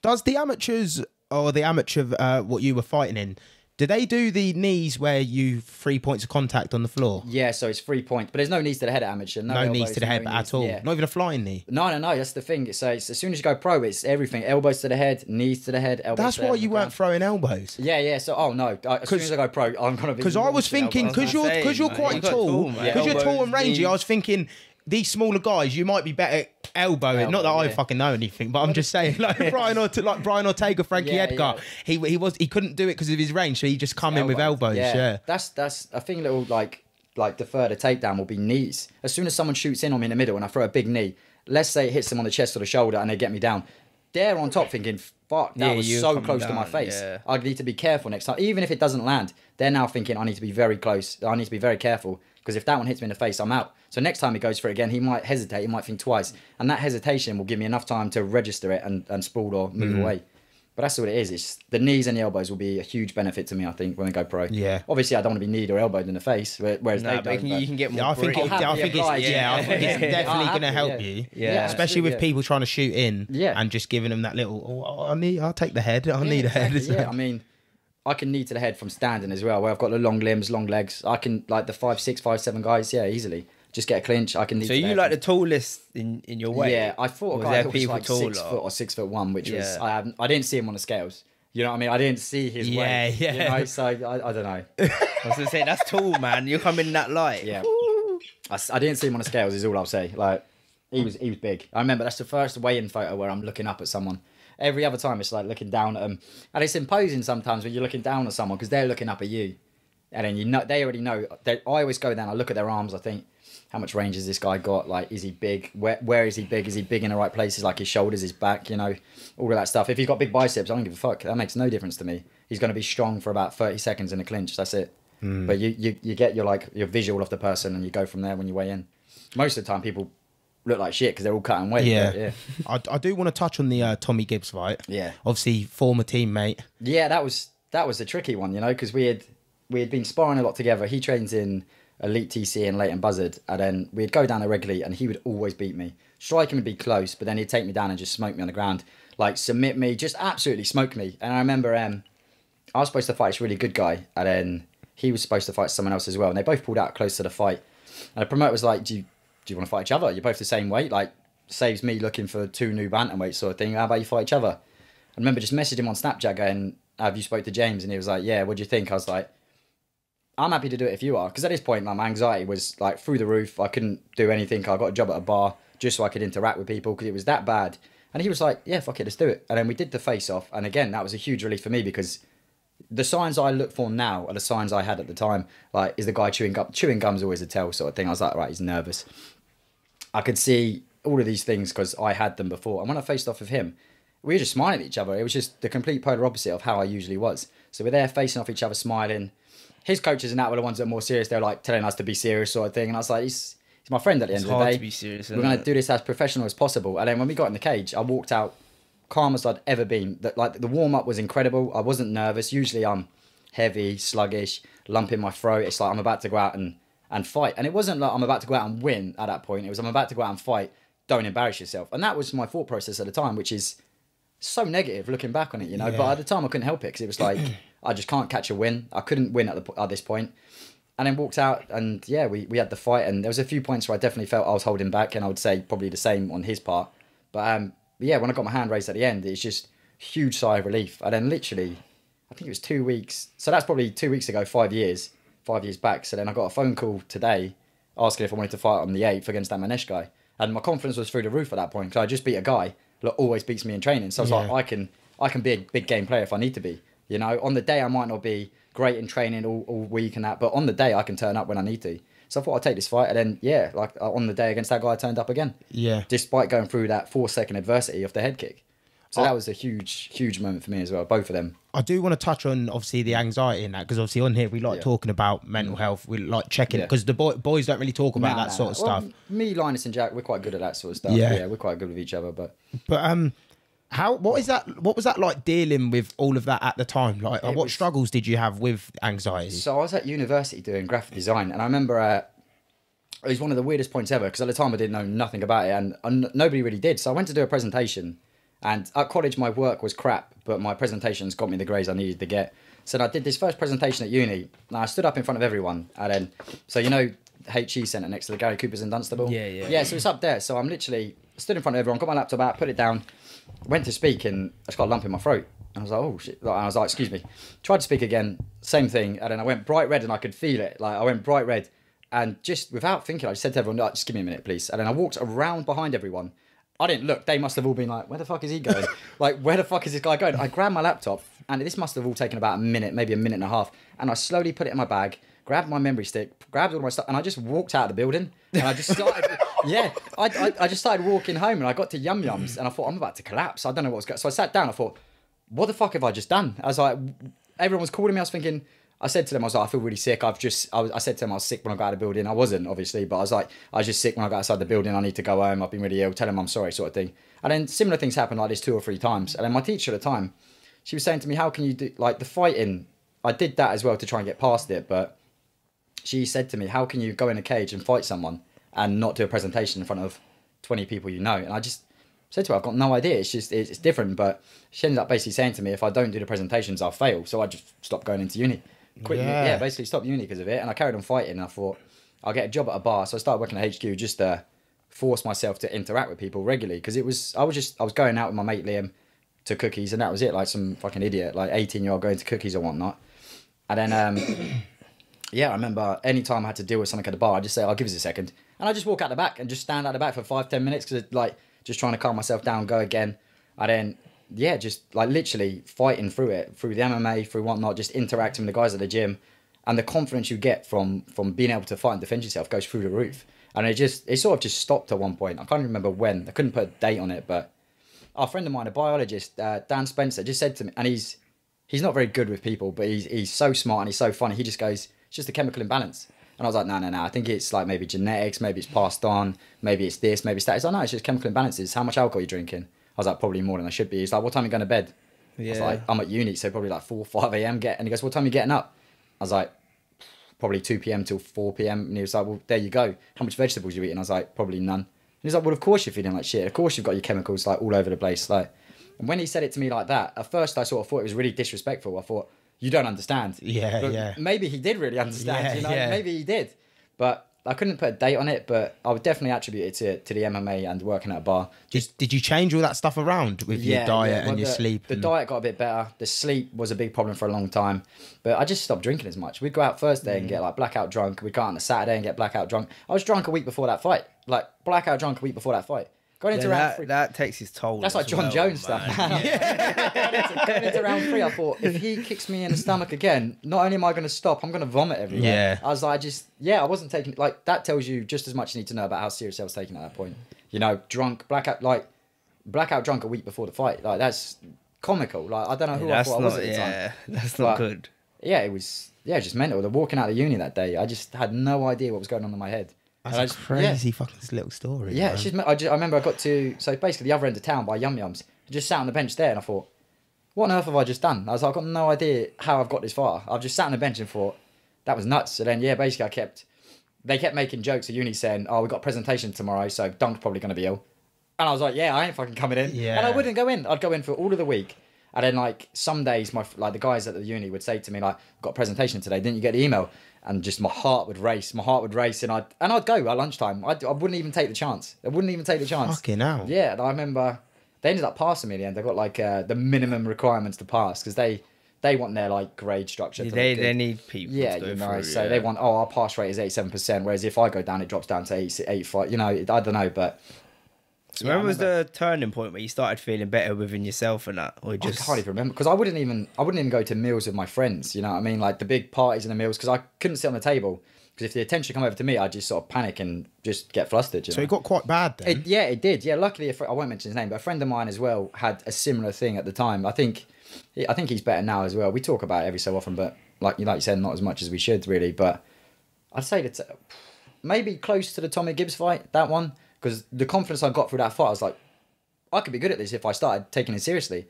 And it's just, I think it's confidence through preparation for me. If I prepared myself well, I'd be good. Maybe for the graphic design, I didn't prepare myself well. And then it's trigger points. Like as soon as you, like a snowball effect, as soon as you let one thing beat you, one little thing beats you, you don't do it again. Yeah. That beats you again. Someone mentions presentations. And your mind can play tricks on you as well, man. And that's all it is. Like someone goes presenting today, I got nervous, and then they're like, this leads to that, and then they go, you're gonna be in front of your friends, you're gonna have to speak in front of your friends, almost like a presentation. And it got so bad to the point where my only interactions with people were basically when I was drunk. So we'd go out Thursday night, I'd go to my mate's house, we'd get drunk, go out, interact with people drunk. So they're not real interactions. Wake up on Saturday, hungover, I'd barely go out. Friday, sorry, and then we'd go out again and do the same thing on Saturday. Sunday wouldn't exist because I was that hungover. Monday I'd sleep until 2, 3, 4, whatever. Same with Tuesday, Wednesday. You were probably just depleted, man. Yeah. Your body was just like no mass. Yeah, no mass.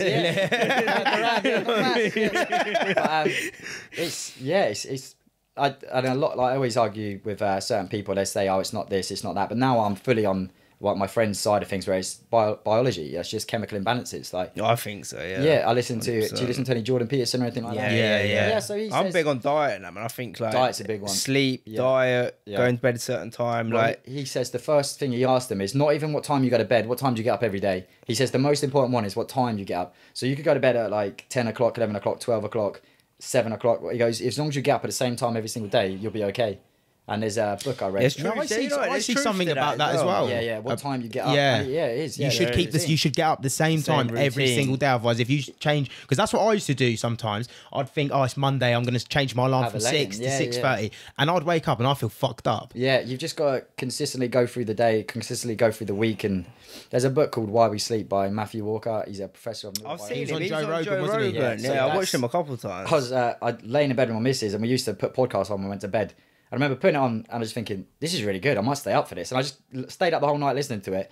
I've listened to it about 3 or 4 times. I bought his book, read through it. And then I was working as a DO at the Luton police station for a while, doing 2 days, 2 nights. So I stopped reading the book while I was doing that because I just knew it'd make me quit that job. Yeah. And as soon as I found something else, I ended up leaving it because I thought it's... Did you get the glasses and that in it for REM sleep, innit? Or when it gets to a certain point, it's you put like them on. circadian cycle, 90-minute cycles of REM sleep and... It's mad how that stuff works. Like, people don't realise that having a good sleep, like a deep good sleep, is powerful. Well, alcohol, when you drink, you're sedated, you're not sleeping. He goes, it's sedation, not sleep. And people don't realise that. Nah, same for drugs as well. Imagine how many people drink every night and it's like they're like, nah, I'm normal, but you're only working out maybe 70% the next day. Imagine what you could be like. Yeah, because you get people that work good, but imagine what you were like working out 100%. Because it's like you said with the drink, like, but some people generally need a drink to go out and speak to people. Yeah. It's the Dutch courage they call it, don't they? Yeah, and for me, it wasn't even that for girls. It was that for anyone. Yeah. You know, besides my friends at the time, it was that.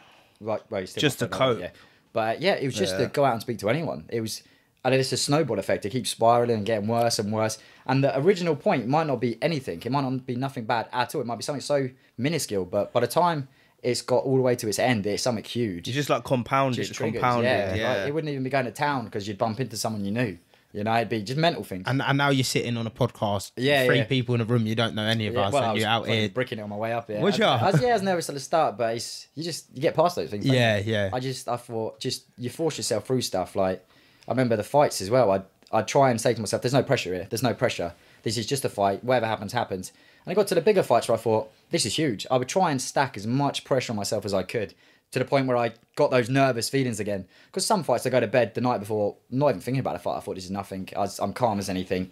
I'm going to beat this guy. It means nothing. But then those fights, I would try and put as much pressure on myself as I could. So I'm up at night thinking, I'm sweating, I'm causing myself to sweat through nerves. I think just to sort of push myself a bit more, just to get through that. Something, I don't know, maybe it was good, maybe it was bad. For me, I thought it was good. But just to put the pressure on myself. So when I do get to a big stage, it's like I'm almost used to it, almost used to that pressure. Yeah, you've had it. Trying to put as much on it as I could. There's nothing wrong with that. If it works.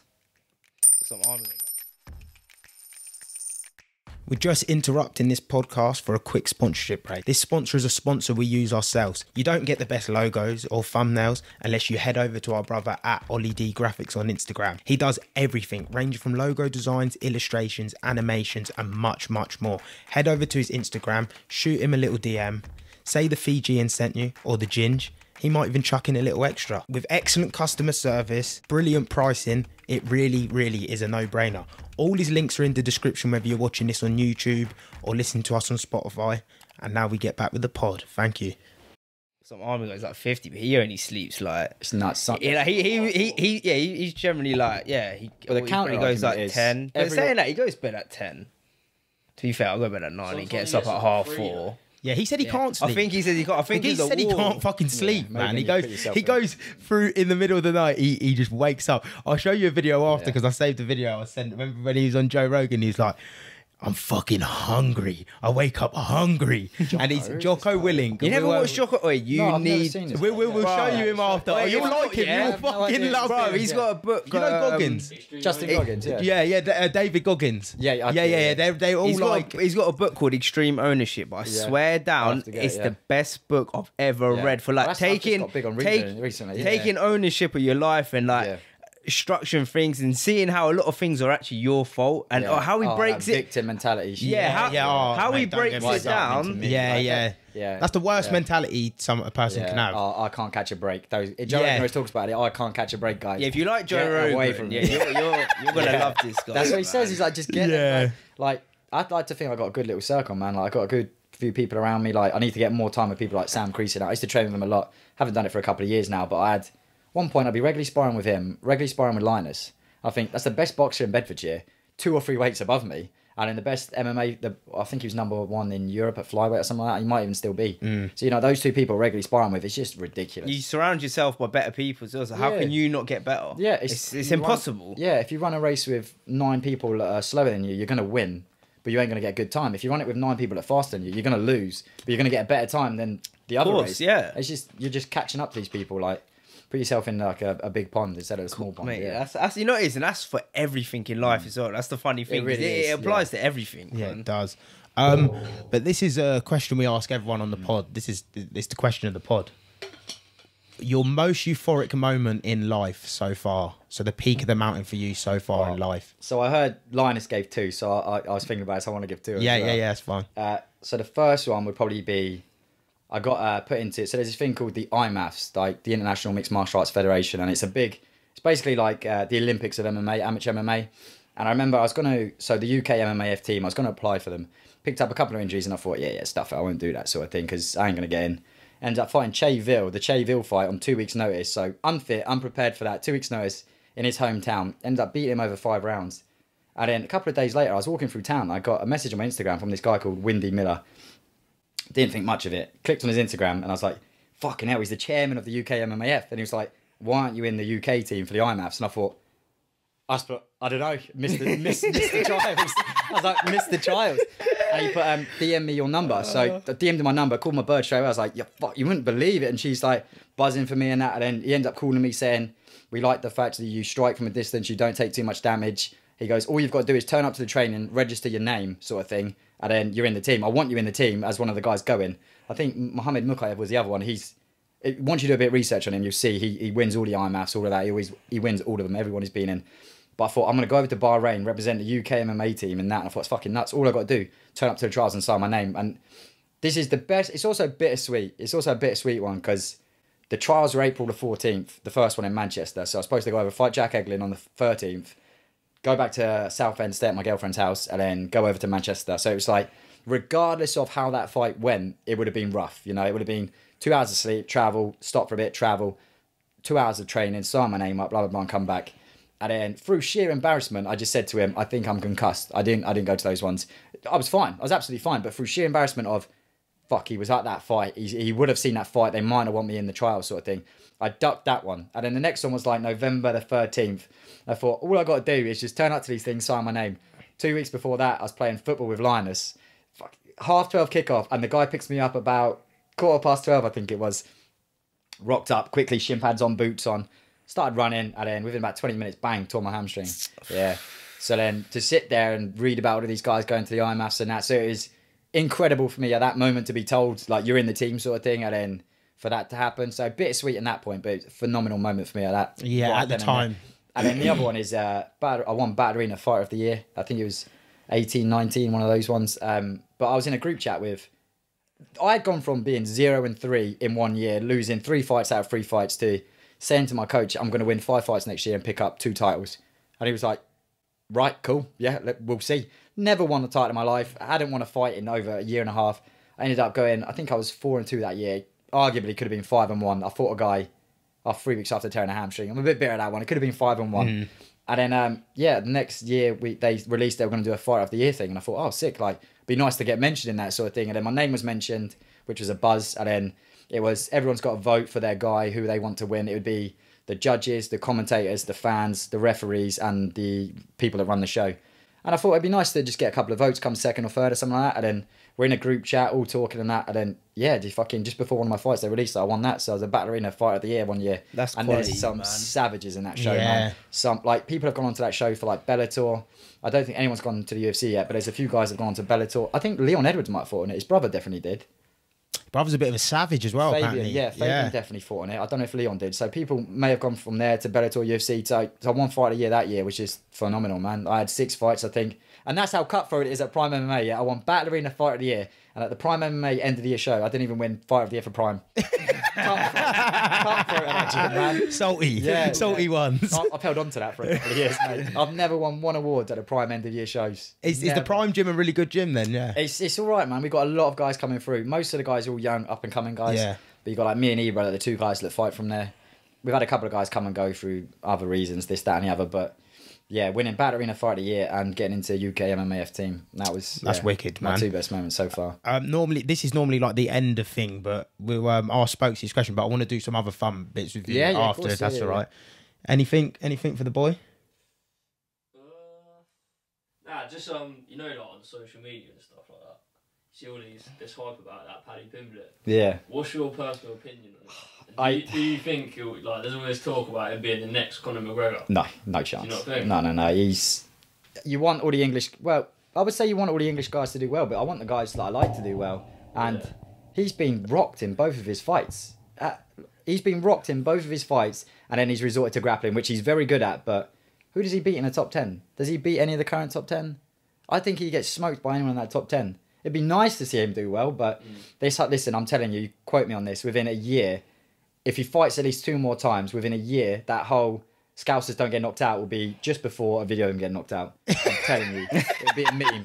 I won't make it. Am I clipping this? I might have to clip this up. I'm going to clip the boy up. He said, quote me, I'm clipping this up. I always see him on my YouTube, man. He's very popular. He's very popular. And that ain't going to last. No, because he can't do that, he just munches off burgers and shit. And I'm like... Ricky Hatton did that to his body. It's going to kill you, man, that stuff. You can't do it. But that guy he calls hand sanitizer...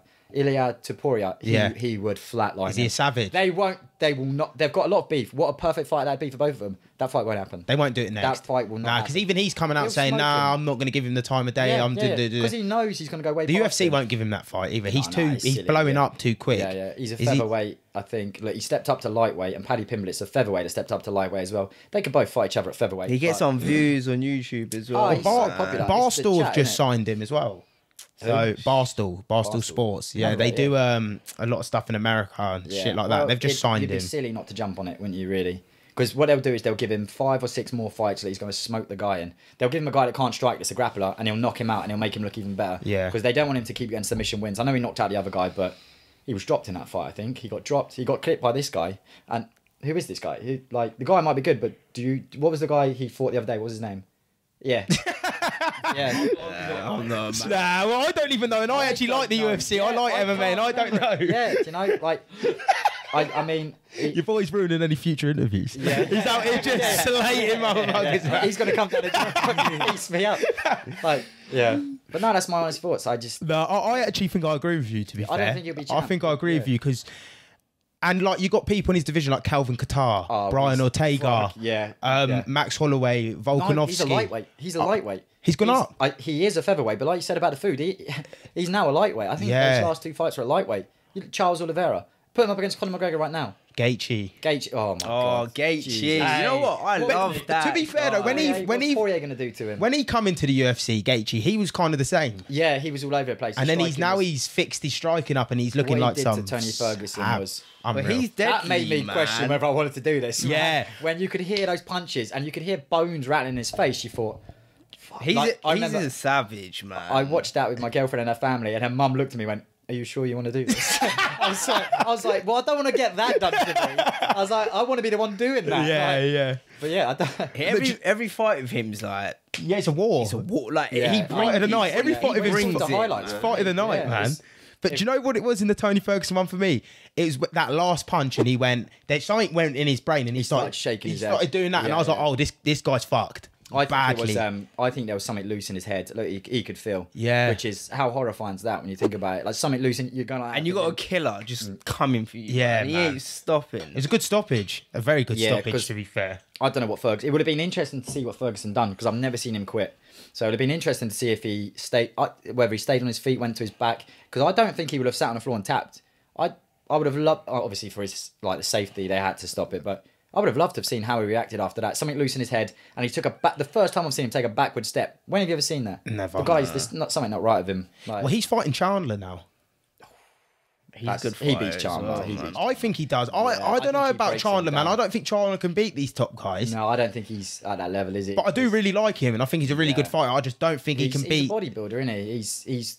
He's just, as McGregor said about Mendes, he's an overblown bantamweight. But Chandler's probably an overblown featherweight, and realistically. He's big, man. Yeah. I think he could possibly go down and maybe do something. I wouldn't want to see him cut that weight, man. I mean, they say you can cut more weight with more muscle, like the water load. Because him and Volkanovski would be a good fight, especially for the wrestling side of it. I think he flatlines Volkanovski. I think he goes through him. Do you? Yeah, I think he goes Are you not through rating him. Volk? No, I do, but they're the same guy. But Chandler's just got twice the power. I think he flatlines him, I don't know why you don't think of that, man. If he can cut it, go down and maybe try something. 32, 30, he might be 34. Like there's only a certain amount you can cut. Do you know what I mean? That's why I'm confident I can always stay at bantamweight because I'm 29 now. I suppose you have health issues in that as well, isn't it? Long-term health effects, like you fuck up your liver, like gallstones or kidney stones or whatever. It's not good for you doing all that sort of stuff, but that's why I'm trying to float around the 150 mark, so I only have to cut 15. Yeah. Whereas opposed to last time, I started at 163 mark and cut 26. For a guy I wasn't even that fat, I was just like Nate Diaz skinny fat, I called it. Yeah. Like Nathan and Craig say, when I'm in fight shape, I'm up, down, dunk.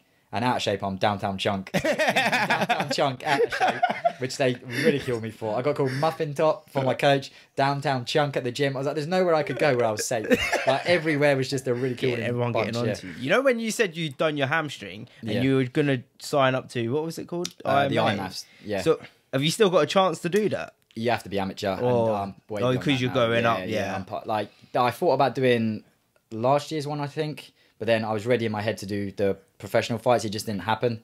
And then this year, I do not want another. I had the choice of fighting again in March as an amateur and then again in May as an amateur. And I thought, I just need to get a date and like sign a contract or something and have my pro fight because it's just going on and on and on. You know, it was. I wanted to go pro at 27, and then so it's both hamstrings I've done now. So it was torn my right one. I tore when I was 26, kept me out for a little bit, and then torn my left one 2 years ago, I think, just before lockdown. So I couldn't even go to the gym and rehab it properly, It was, just sitting at home trying to rehab a hamstring. They're the worst, man. Yeah, both of them gone, Like, my mate Jack calls them quavers, or Danny Welbeck quaver hamstrings. He always calls them quavers, which is, ridicule. But, I mean, can't, like, playing football as well is another thing now. I love playing football, but I just don't do it anymore because I know something will happen. Just in case you get injured. Yeah, I'll go and goal. I don't mind going in goal, but can't play football, Just a few little fun things I want to do. Cool. Because obviously MMA and stuff like that.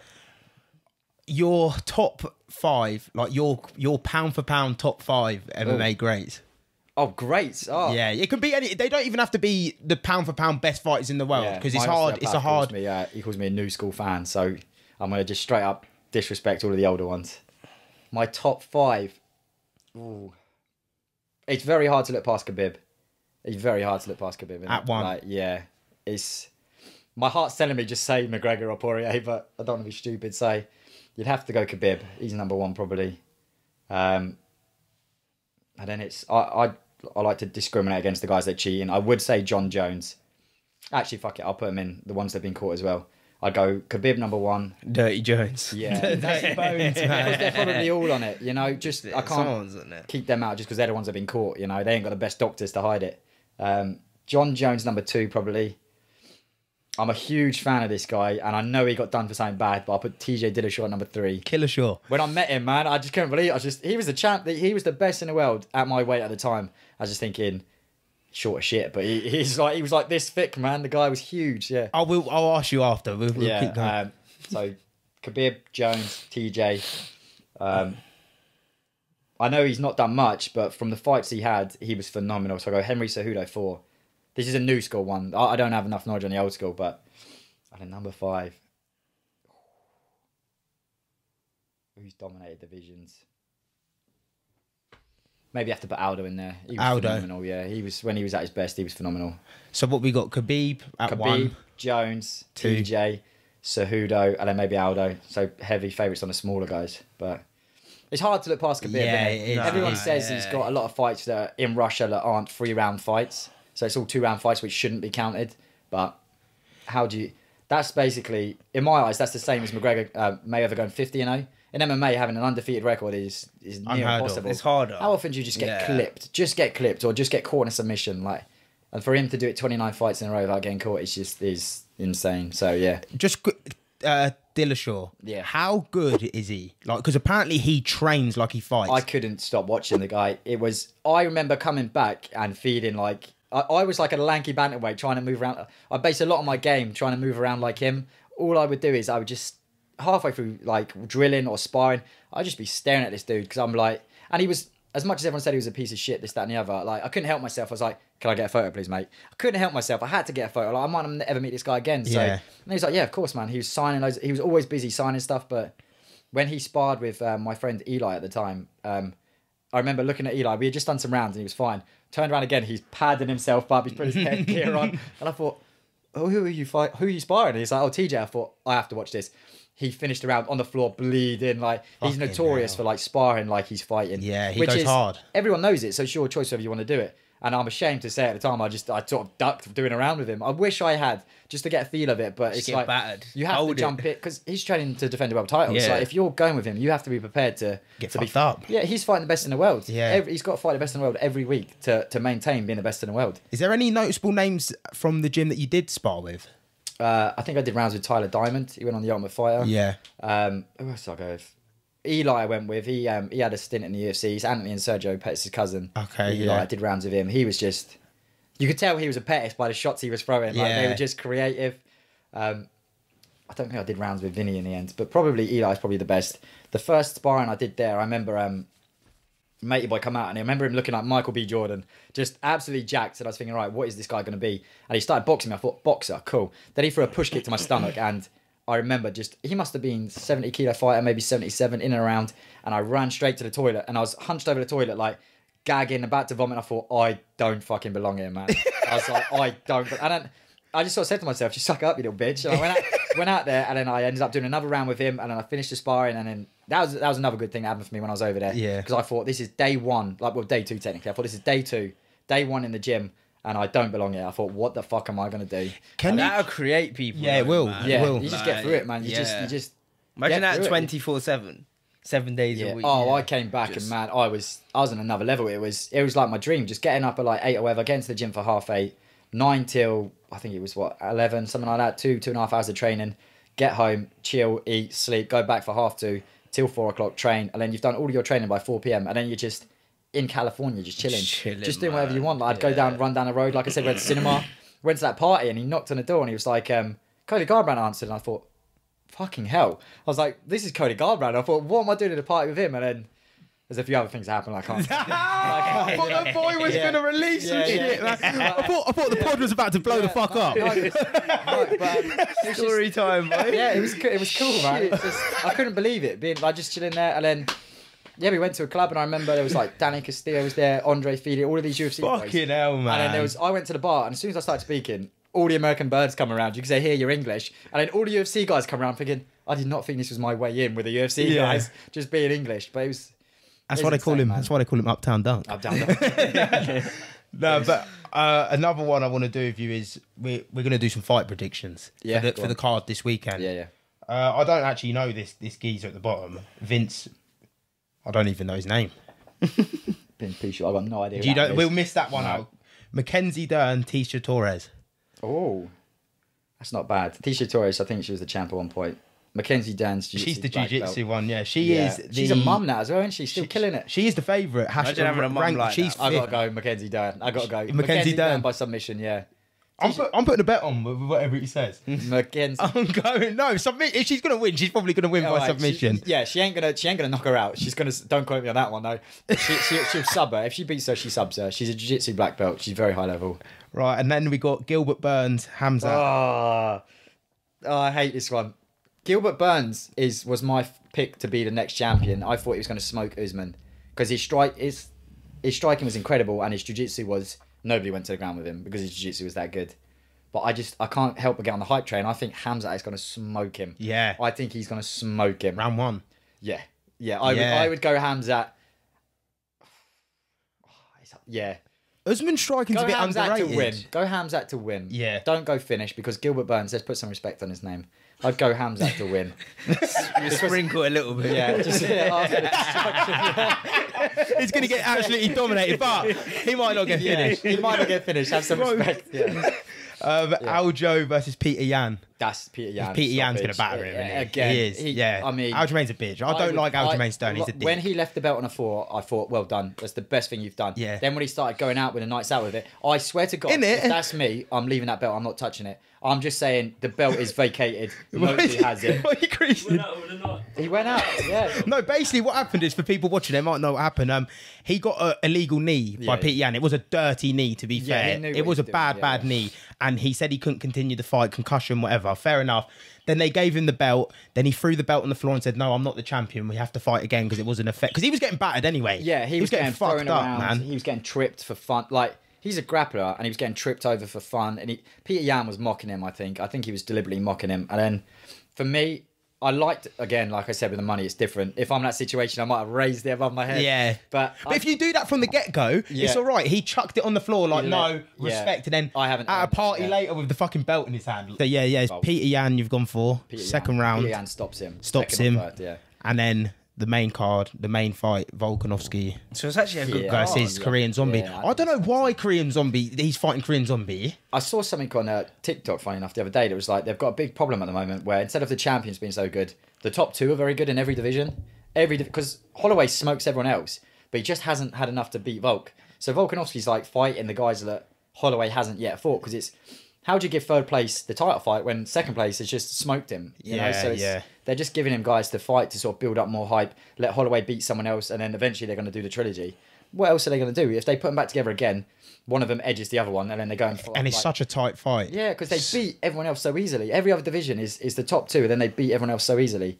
It's like, I think Poirier beats everyone else in that division, but I don't think he probably will beat Oliveira if they fight again, but he didn't the first time, did he? Yeah, he nearly fucking done him in the first round, though, man. He wobbled him. I was so confident he was going to win that fight. I can't believe Oliveira's got like a bit of mustard about him. He just gets through them, doesn't he? People think McGregor's got a good chance with Oliveira, just the sheer striking, especially in the first round, because he does get caught. Chandler caught him in the first round. Poirier caught him in the first round. He just done enough to survive. Colby wanted to fight Poirier, didn't he? Yeah, that's they used to all train together, didn't they? That's because he knows it probably won't happen. Poirier hinted at going up, and he thought, one easy fight for me. I don't think he'll beat Usman, but he's like, what another money fight for me? Get as many money fights as you can before you go. That makes sense. He's taken 0 damage. I don't think he beats Colby. You don't think he beats Colby? Nah. No, I meant the other way around. Yeah. He's 100%. taken no damages in. All he's done is broke his jaw. I know it sounds stupid, but that's all he's done. I don't think he's taken too many shots to the head. I think he's good. I think he's golden upstairs.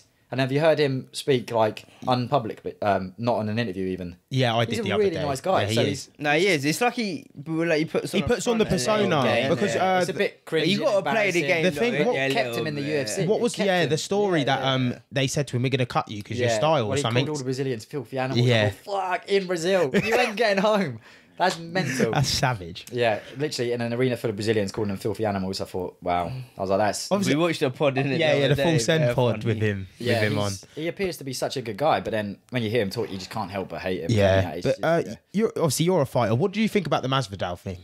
Well, he jumped him. Yeah. I think that's so embarrassing. Like, I mean, I know he's like, I'm a gangster and this is what we do. Like, gangsters, we keep our energy and that, but it's... You and 5 mates. If you watch the fight again at the end, when he goes for him, his coach is like, you've just had 25 minutes to do legally whatever you want, and you couldn't. Why are you now doing it with 5 or 6 mates?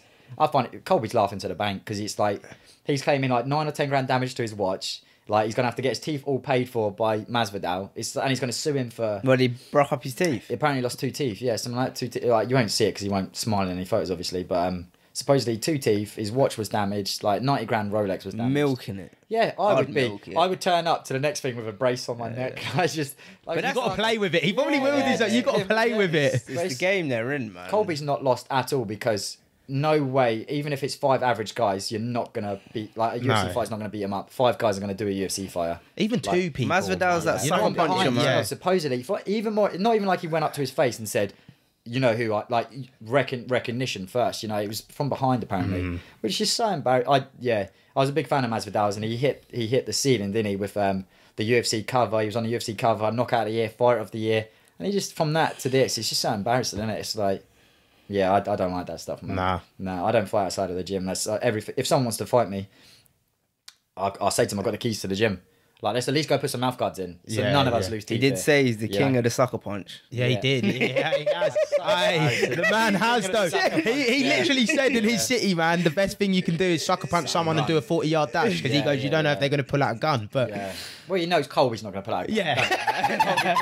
Yeah. Colby just pulled out a strap and just started fucking lighting him up. He knows the game you're in, mate.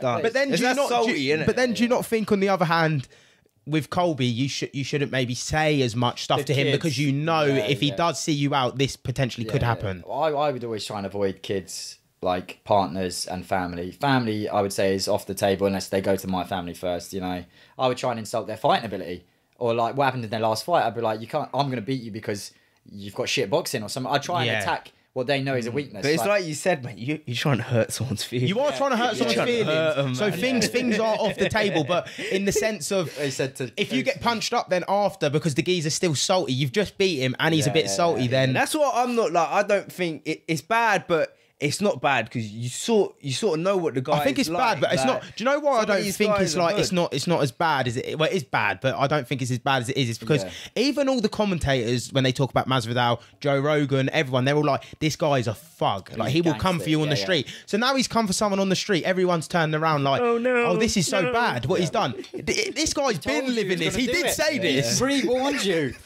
He's a real one. So it's just you can't contain everyone. As a kid, I reckon. How old are you guys? I'm 22. He's 25. Oh, so you're probably 2. Yeah, I remember I was probably, it must have been younger than 13 or so, watching the old backyard fights. Do you remember them, or Kimbo Slice? Kimbo Slice. I probably watched Masvidal fight without knowing who he was back then. Yeah. You might have done the same. Like I watched Bear Kimbo Slice and not knowing it's Jorge Masvidal fighing. Like the guy getting down and dirty. But he is. He is. Them bare knuckle boxing on YouTube. Some of them are nuts, man. Yeah. They get down with it. You'll never catch me in that stuff, man. Never. Nah. Like Brad Pickett just went and done one, didn't he? And I thought, you'll never ever catch me doing that stuff. It's mental. Like fuck that. Paulie Malignaggi just fought Artem Lobov a couple of years ago. I see that fight. He broke both his hands in like the first couple of rounds, and he couldn't punch, so Artem beat him. I thought you've just been beat by Artem Lobov. Artem Lobov is not a good. It really. Yeah.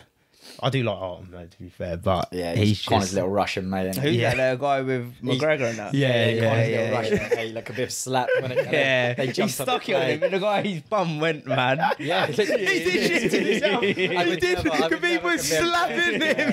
But then that's the same again. Khabib had like 10 mates around him. You know, it's like, do I really want to get fucked? And they're like all MMA fighters pretty much, innit? They're gonna be like you see them all jump in the cage and start swinging at McGregor. Yeah, that was like Islam Makhachev was there. his cousins, his brothers, all of it, Khabib's family were there swinging for McGregor. I'm sure it shows you there, like, how much the heat. I watched a podcast of Khabib. Wife, wasn't he? Like, I mean, and he fucked him up. Yeah, it's not even like he got beat by him. He fucked him up and then fucked him up. He fucked him up and then fucked him up again. Yeah, that was. But that's how you know, like, the guy, because he's not even like that. When you watch his interviews, he's actually. What do you reckon he said real, to him? man. His only business. You reckon he said that? You know that thing where it's he did. I thought I heard him say it's only business. It's only business. Yeah, I'm embarrassed. Which made him sound a bit. Keep your energy. You're getting smoked. Yeah, it made him sound a bit soft out here, innit? Yeah, it's like, but that's what happens though. Butter biscuit. Oh, yeah. A man on another man, you're getting fucking bullied. You're like, it's only I always business. say fatigue makes a coward out of everyone. Yeah. Fatigue will make anyone a coward, man. You'll have all of this energy. But when you're exhausted, and and he's shown against Diaz, when he's fatigued, he wants to get submitted more than knocked out. He showed that. He shot. Why would you shoot him for Nate Diaz? Conor McGregor shooting on Nate Diaz. How stupid is that? He got clipped. That's why I think he was wobbly when he of course he was. That's why I think now he just needs to just go enjoy your life, man. He's just tweeting. You've done enough. You've done enough. Because all now, like, I just think you're getting too much. Like, if you're becoming a dick. If he had fought Poirier the second time and lost the way he did, and then left at that with that humble McGregor donating the £500,000, his legacy is like rebuilt. Forgetting the Khabib thing, forgetting all of that. Everyone just sees him as this guy that's made up with Dustin Poirier. They've had this like arm on shoulder at the weigh-ins, like giving him the hot sauce, donating 500 grand to his charity. What a way to go. Perfect. And then he goes back on Twitter and starts sniffing cocaine and like, oh, I think it's his ego. Your wife's in my... Yeah, you've lost, man. You've been knocked out. It happens. Like, he's got a crazy... He just come out and said, you know what? I'm not the guy I used to be. I don't think I can get back to that point because of everything that's happened. It's been a good run. Yeah. Everyone would have just respected it. Because he is... I was... When he fought Alvarez, man, that was... Like, Joe Rogan always says it was like a guy from Mars against a guy from Earth. Yeah. It was like Eddie Alvarez had no idea what was happening to him. And he's not particularly a good striker, but he smoked a lot of those guys and he worked his way up to the belt. You know, he beat RDA. He was juicing on everything. Everything you could take, he was taking. Was he? Oh, he looked... When he fought Pettis, he was another animal. And then Eddie Alvarez went and like destroyed him. And then for McGregor to go up and do that to him was... That was phenomenal. That was one of the best performances I've seen in MMA. That's why I wish Alvarez beat Gaethje. He did, yeah. But then, like you said, that was early doors Gaethje. Yeah. A bit ropey, like... Do you reckon if he would have just carried on fighting and then maybe had a fight with Khabib, it would have been a different story? Instead of having that break. If he done it after the Eddie Alvarez fight, no Mayweather, none of that stuff. When you look at his frame, I just don't see him as a big lightweight. Like Poirier, when you see his back and his shoulders and that, you're like, that's a big guy for lightweight sort of thing. Apparently he walks at like 200 odd pounds. Do you know what I mean? McGregor, he's just trying to turn into a bodybuilder. It's all that muscle on a small frame. And that's maybe why his leg snaps. When he's coming down and turning and twisting with the power, the bone structure might not be there to support that frame, you know. And if he had stayed at featherweight, he goes down as one of the best ever. If he stays at featherweight, what did he do? He beat Aldo, then he moved up, didn't he? Is that what he did? Beat Aldo, moved straight up, and then it was the RDA got called off. If he stays at featherweight, gives it a bit of time, beats Aldo again, then he fights Holloway again, beats Holloway again, and then goes on and wins one or more fight. He goes down as one of the best. He goes down as the best featherweight without a doubt ever. Beat Aldo twice, you go down as the best featherweight ever, and maybe one of the best fighters ever. And then but he saw Alvarez as a weak lightweight champion, and he took that chance, didn't he? I mean, he done it. First two-weight world champion. He reckons that he sits at this weight now. He reckons he wants Usman. He's like, I'm comfortable. Are you? Eats him for breakfast. I don't want to see that fight.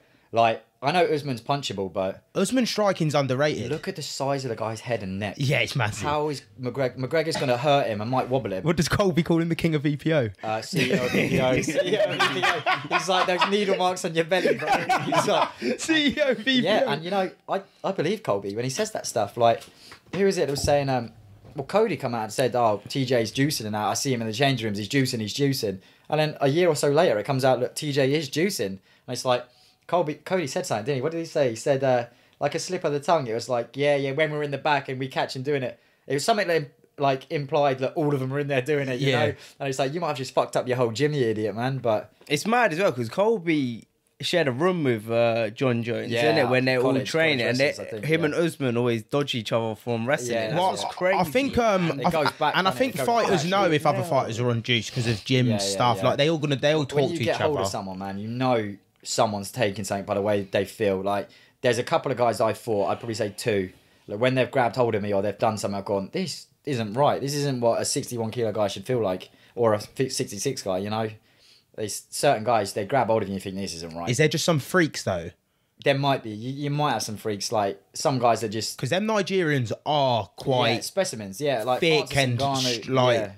Well, either way though, you're getting it. Like, hey, the boy Linus, he ain't no small cat, man. Hey, he walked up in there and I was like, this is your room now. Hey, you're the captain now. Man. And the worst thing about that piece of shit as well is he'll come down the gym and he'll be like, I was sparring today. And I'm like, yeah, sound. So I start putting on my boxing gloves. He's like, oh no, MMA. Thinking, oh, hopefully there's no one that turns up to the gym because he's got such a good jab to the body. Look, he turns it into just a single leg pick and he'll pull out my leg and I'm on the floor and everyone's like, did Linus just take Duncan down? And he's in mouth just fucking punching me and I can sub him, but it takes a while because he's so strong. When I shoot in on him, the first time he's just an athletic beast. Yeah. Man. He gave it a big one. He was like, oh, I could sub you. I was like, no. And then me, him and Jack were just floating around. And eventually we all went to the gym. I can't remember, maybe 2 o'clock in the morning because he was giving it the big one.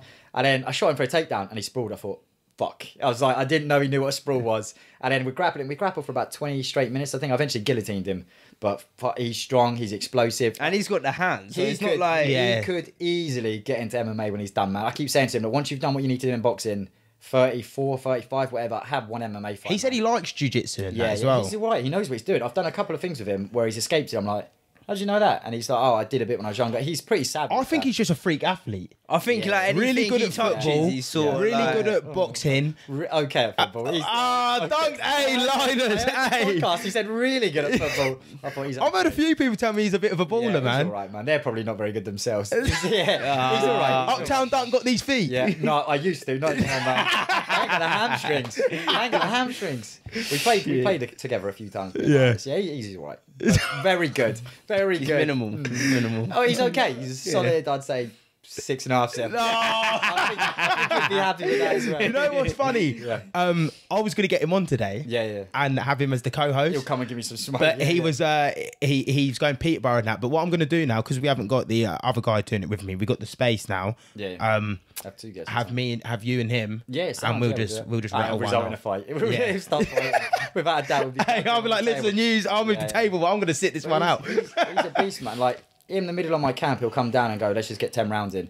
And he'll come down and do 10 rounds MMA sparring me, just in my camp. Like it's nothing for him sort of thing. But obviously, I don't boot him in the legs when he's in camp. Like, nothing stupid. But he always says stuff like, oh, why? When he saw me spar his friend, he's like, you're actually really good. Why aren't you like this against me?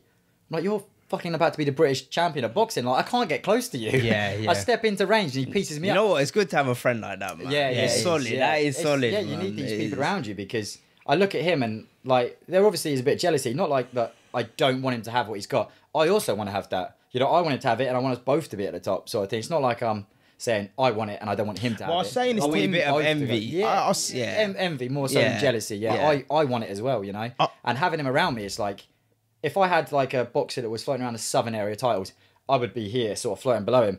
The higher he goes and the more I can be around him and the more I can box with him and train with him. He's sort of like setting the bar. Yeah, you're just like hungry. Exactly, yeah. The better it makes me. And then I've got to do the same with an MMA guy. Like, I need to get back in touch with people like Sam and his brother Tom. Just spar with those guys because they are savages, man. Yeah, absolutely. That's what that's what I was saying. Like when we were talking about Till, why it's so good for Till? Yeah, like, you're going with I don't know why people like go with the people that are better than you. Go fight with these guys that are doing it. Zone, and go train with. Ego of and I think these two have established early doors. Hamzat smokes Till. I think they've established that. Like, so that's not on the table anymore. There's no training going. Yeah, well, I reckon I could batter. And he's over there telling someone else something, but.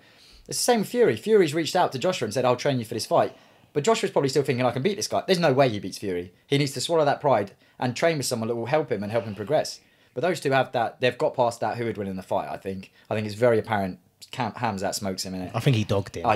Even when it comes to the striking thing, when I was watching the thing, it was like, even his coach was like, Till's going to be, it's Muay Thai tomorrow, Till's going to be fucking surprised about his striking. Yeah. I think he pieced him up in striking. I haven't seen any footage of them sparring, nothing. Go on, have you been watching the Smash Bros episodes? No, it's on Block Access. I'll send them over to you. I'm going to show you. Oh man, you're going to love it, man. He's just like the one the other night, innit? He has woke up at 12 o'clock in the night because he's restless. He can't sleep, Hamzat. Yeah. And he's done 4 sessions already. He wakes up at 12 and he's like, I'm just going to go train a bit. He is just... His coach wakes up with him. He's in the thing, doing rope, jumping rope, pads. And it's 12 o'clock at night.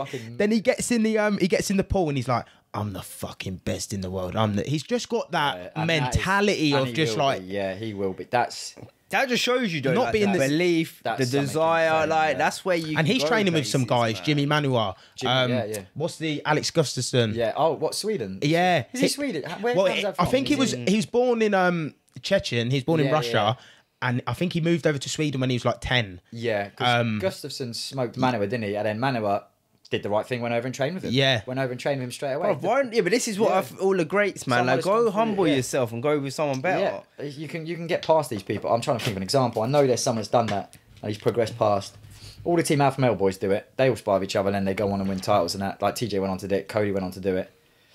Well, actually, it might be the only two, but you've got to train like that gym. You're only going to get better, like you said. Surrounding yourself with someone better, you will get better. It's impossible. Yeah, because it's just like, and I mean, if there's certain days where I'm like, I'm tired, man. He's like, let's go spar. I'm tired. I can't bother. And he's like, pussy, let's go spar. And he's like, and he pushes you. Yeah, pushing you to the next level. To the gym, go do this. He's just recently started introducing me to his friends to go spar with. Like I went and sparred with his mate Brandon the other day. I was supposed to do some rounds with Brandon's older brother. Couldn't do it in the end, but he's finding me sparring partners. He's doing this. He's basically like almost bordering like coach sort of role as well. You know, I want him to be in the corner for the next one if he's available. Absolutely. Yeah. I need to get more. And it's good for you to get like meet different people and spar. And maybe even with variety, confidence. You look back at your corner and you think, oof. Like that is a savage corner, man. If shit kicks off with both these corners, we're okay. Yeah, we're all right. Like, looking back at my corner, thinking, "Oh, that's not bad," you know. But even for things like mindset and stuff like that, because he's fighting for titles and he's on that bigger stage already. He will be able to give you little tips and pointers when you get to that stage in your career. I just, I've never seen how he deals with it on the day, like because obviously he keeps himself to himself. But going for my first pro fight, it'd be very good to just speak to him and him go, you've been training like an amateur for so many years. Now you have to train like a professional. Like there's little bits I've got to step up. I'm trying to do more one-to-ones here and there. Just anything I can do to give me a bit more of an advantage. Because I want to go into this next fight, ideally hoping this guy tries to shoot on me, stuff it, or even sub it. It'd be great to have a sub for my first one. Sort of send a message to people I'm not just a striker. Yeah, you can do I've got a fair few submission wins, but they're from where I've hurt the guy. It's not like I've worked him on the ground and subbed him. It's I've caught him with something, he's been hurt, or I've tied him out, and it's just there. The submission's just there, Yeah. Like I had one head kick where I wobbled the guy, jumped on his back. I should have just carried on punching him, but I just jumped on his back, subbed him. It's just fight's over there and then just jump on his back easy, done. That's wicked, man. Yeah, that is. I think it's. This has been big, man. This has been a good pod. Yeah. Thank you for coming. No worries. Thank you for having me, man. Yeah. Thank you for having me, brother. But like I said, we'll I'll get you to say. We'll do something with you and Linus. I was speaking to him earlier. He was saying because he was going to start his own podcast. He was saying to me, Question Time podcast. Tell me, I'll unfollow it. Question Time podcast. Yeah, and he was saying, so I want to get him down, get you down. It would be funny. And later in the year, I'm hoping to. Obviously, I need to get a new camera, but I'm hoping to have where we can watch a card or something like that. Yeah. A boxing card, and it'll be live streamed, and we'll be sitting there and we'll be talking and be watching the card. Absolutely, yeah. So if you're down for do one on the day where there's like cage warriors through the day as well. Tickets and stuff for your fight. Yeah, so I'll probably have them 4 to 6 weeks out from the fight, and then I'll be selling them. I think it's Houghton Regis the fight will be, so a local one. Oh, it's local. Yeah. Houghton or Dunstable. It'll be well worth it, man. It's going to be, hopefully there'll be people like myself, Chrissy Mountford. You'll have Tommy Gibbs hopefully fighting on it as well. So we train together still as well, which is the mad thing. Still, So you'll have some good fighters on it. I'll be making my pro debut and hopefully knocking off subbing someone early doors. So. You will be, mate. Yeah, you will be. Yeah. That's what I'm talking about. This is starting off a nice journey, Yeah, this has been brilliant, man. Obviously, hopefully you go on to achieve everything you want to. This is obviously not going to be the last time we speak to you anyway. We've got Linus's fight soon as well. Yeah, Linus's fight, So, that's another episode of The Curious Fijian. Hope you enjoyed. Peace.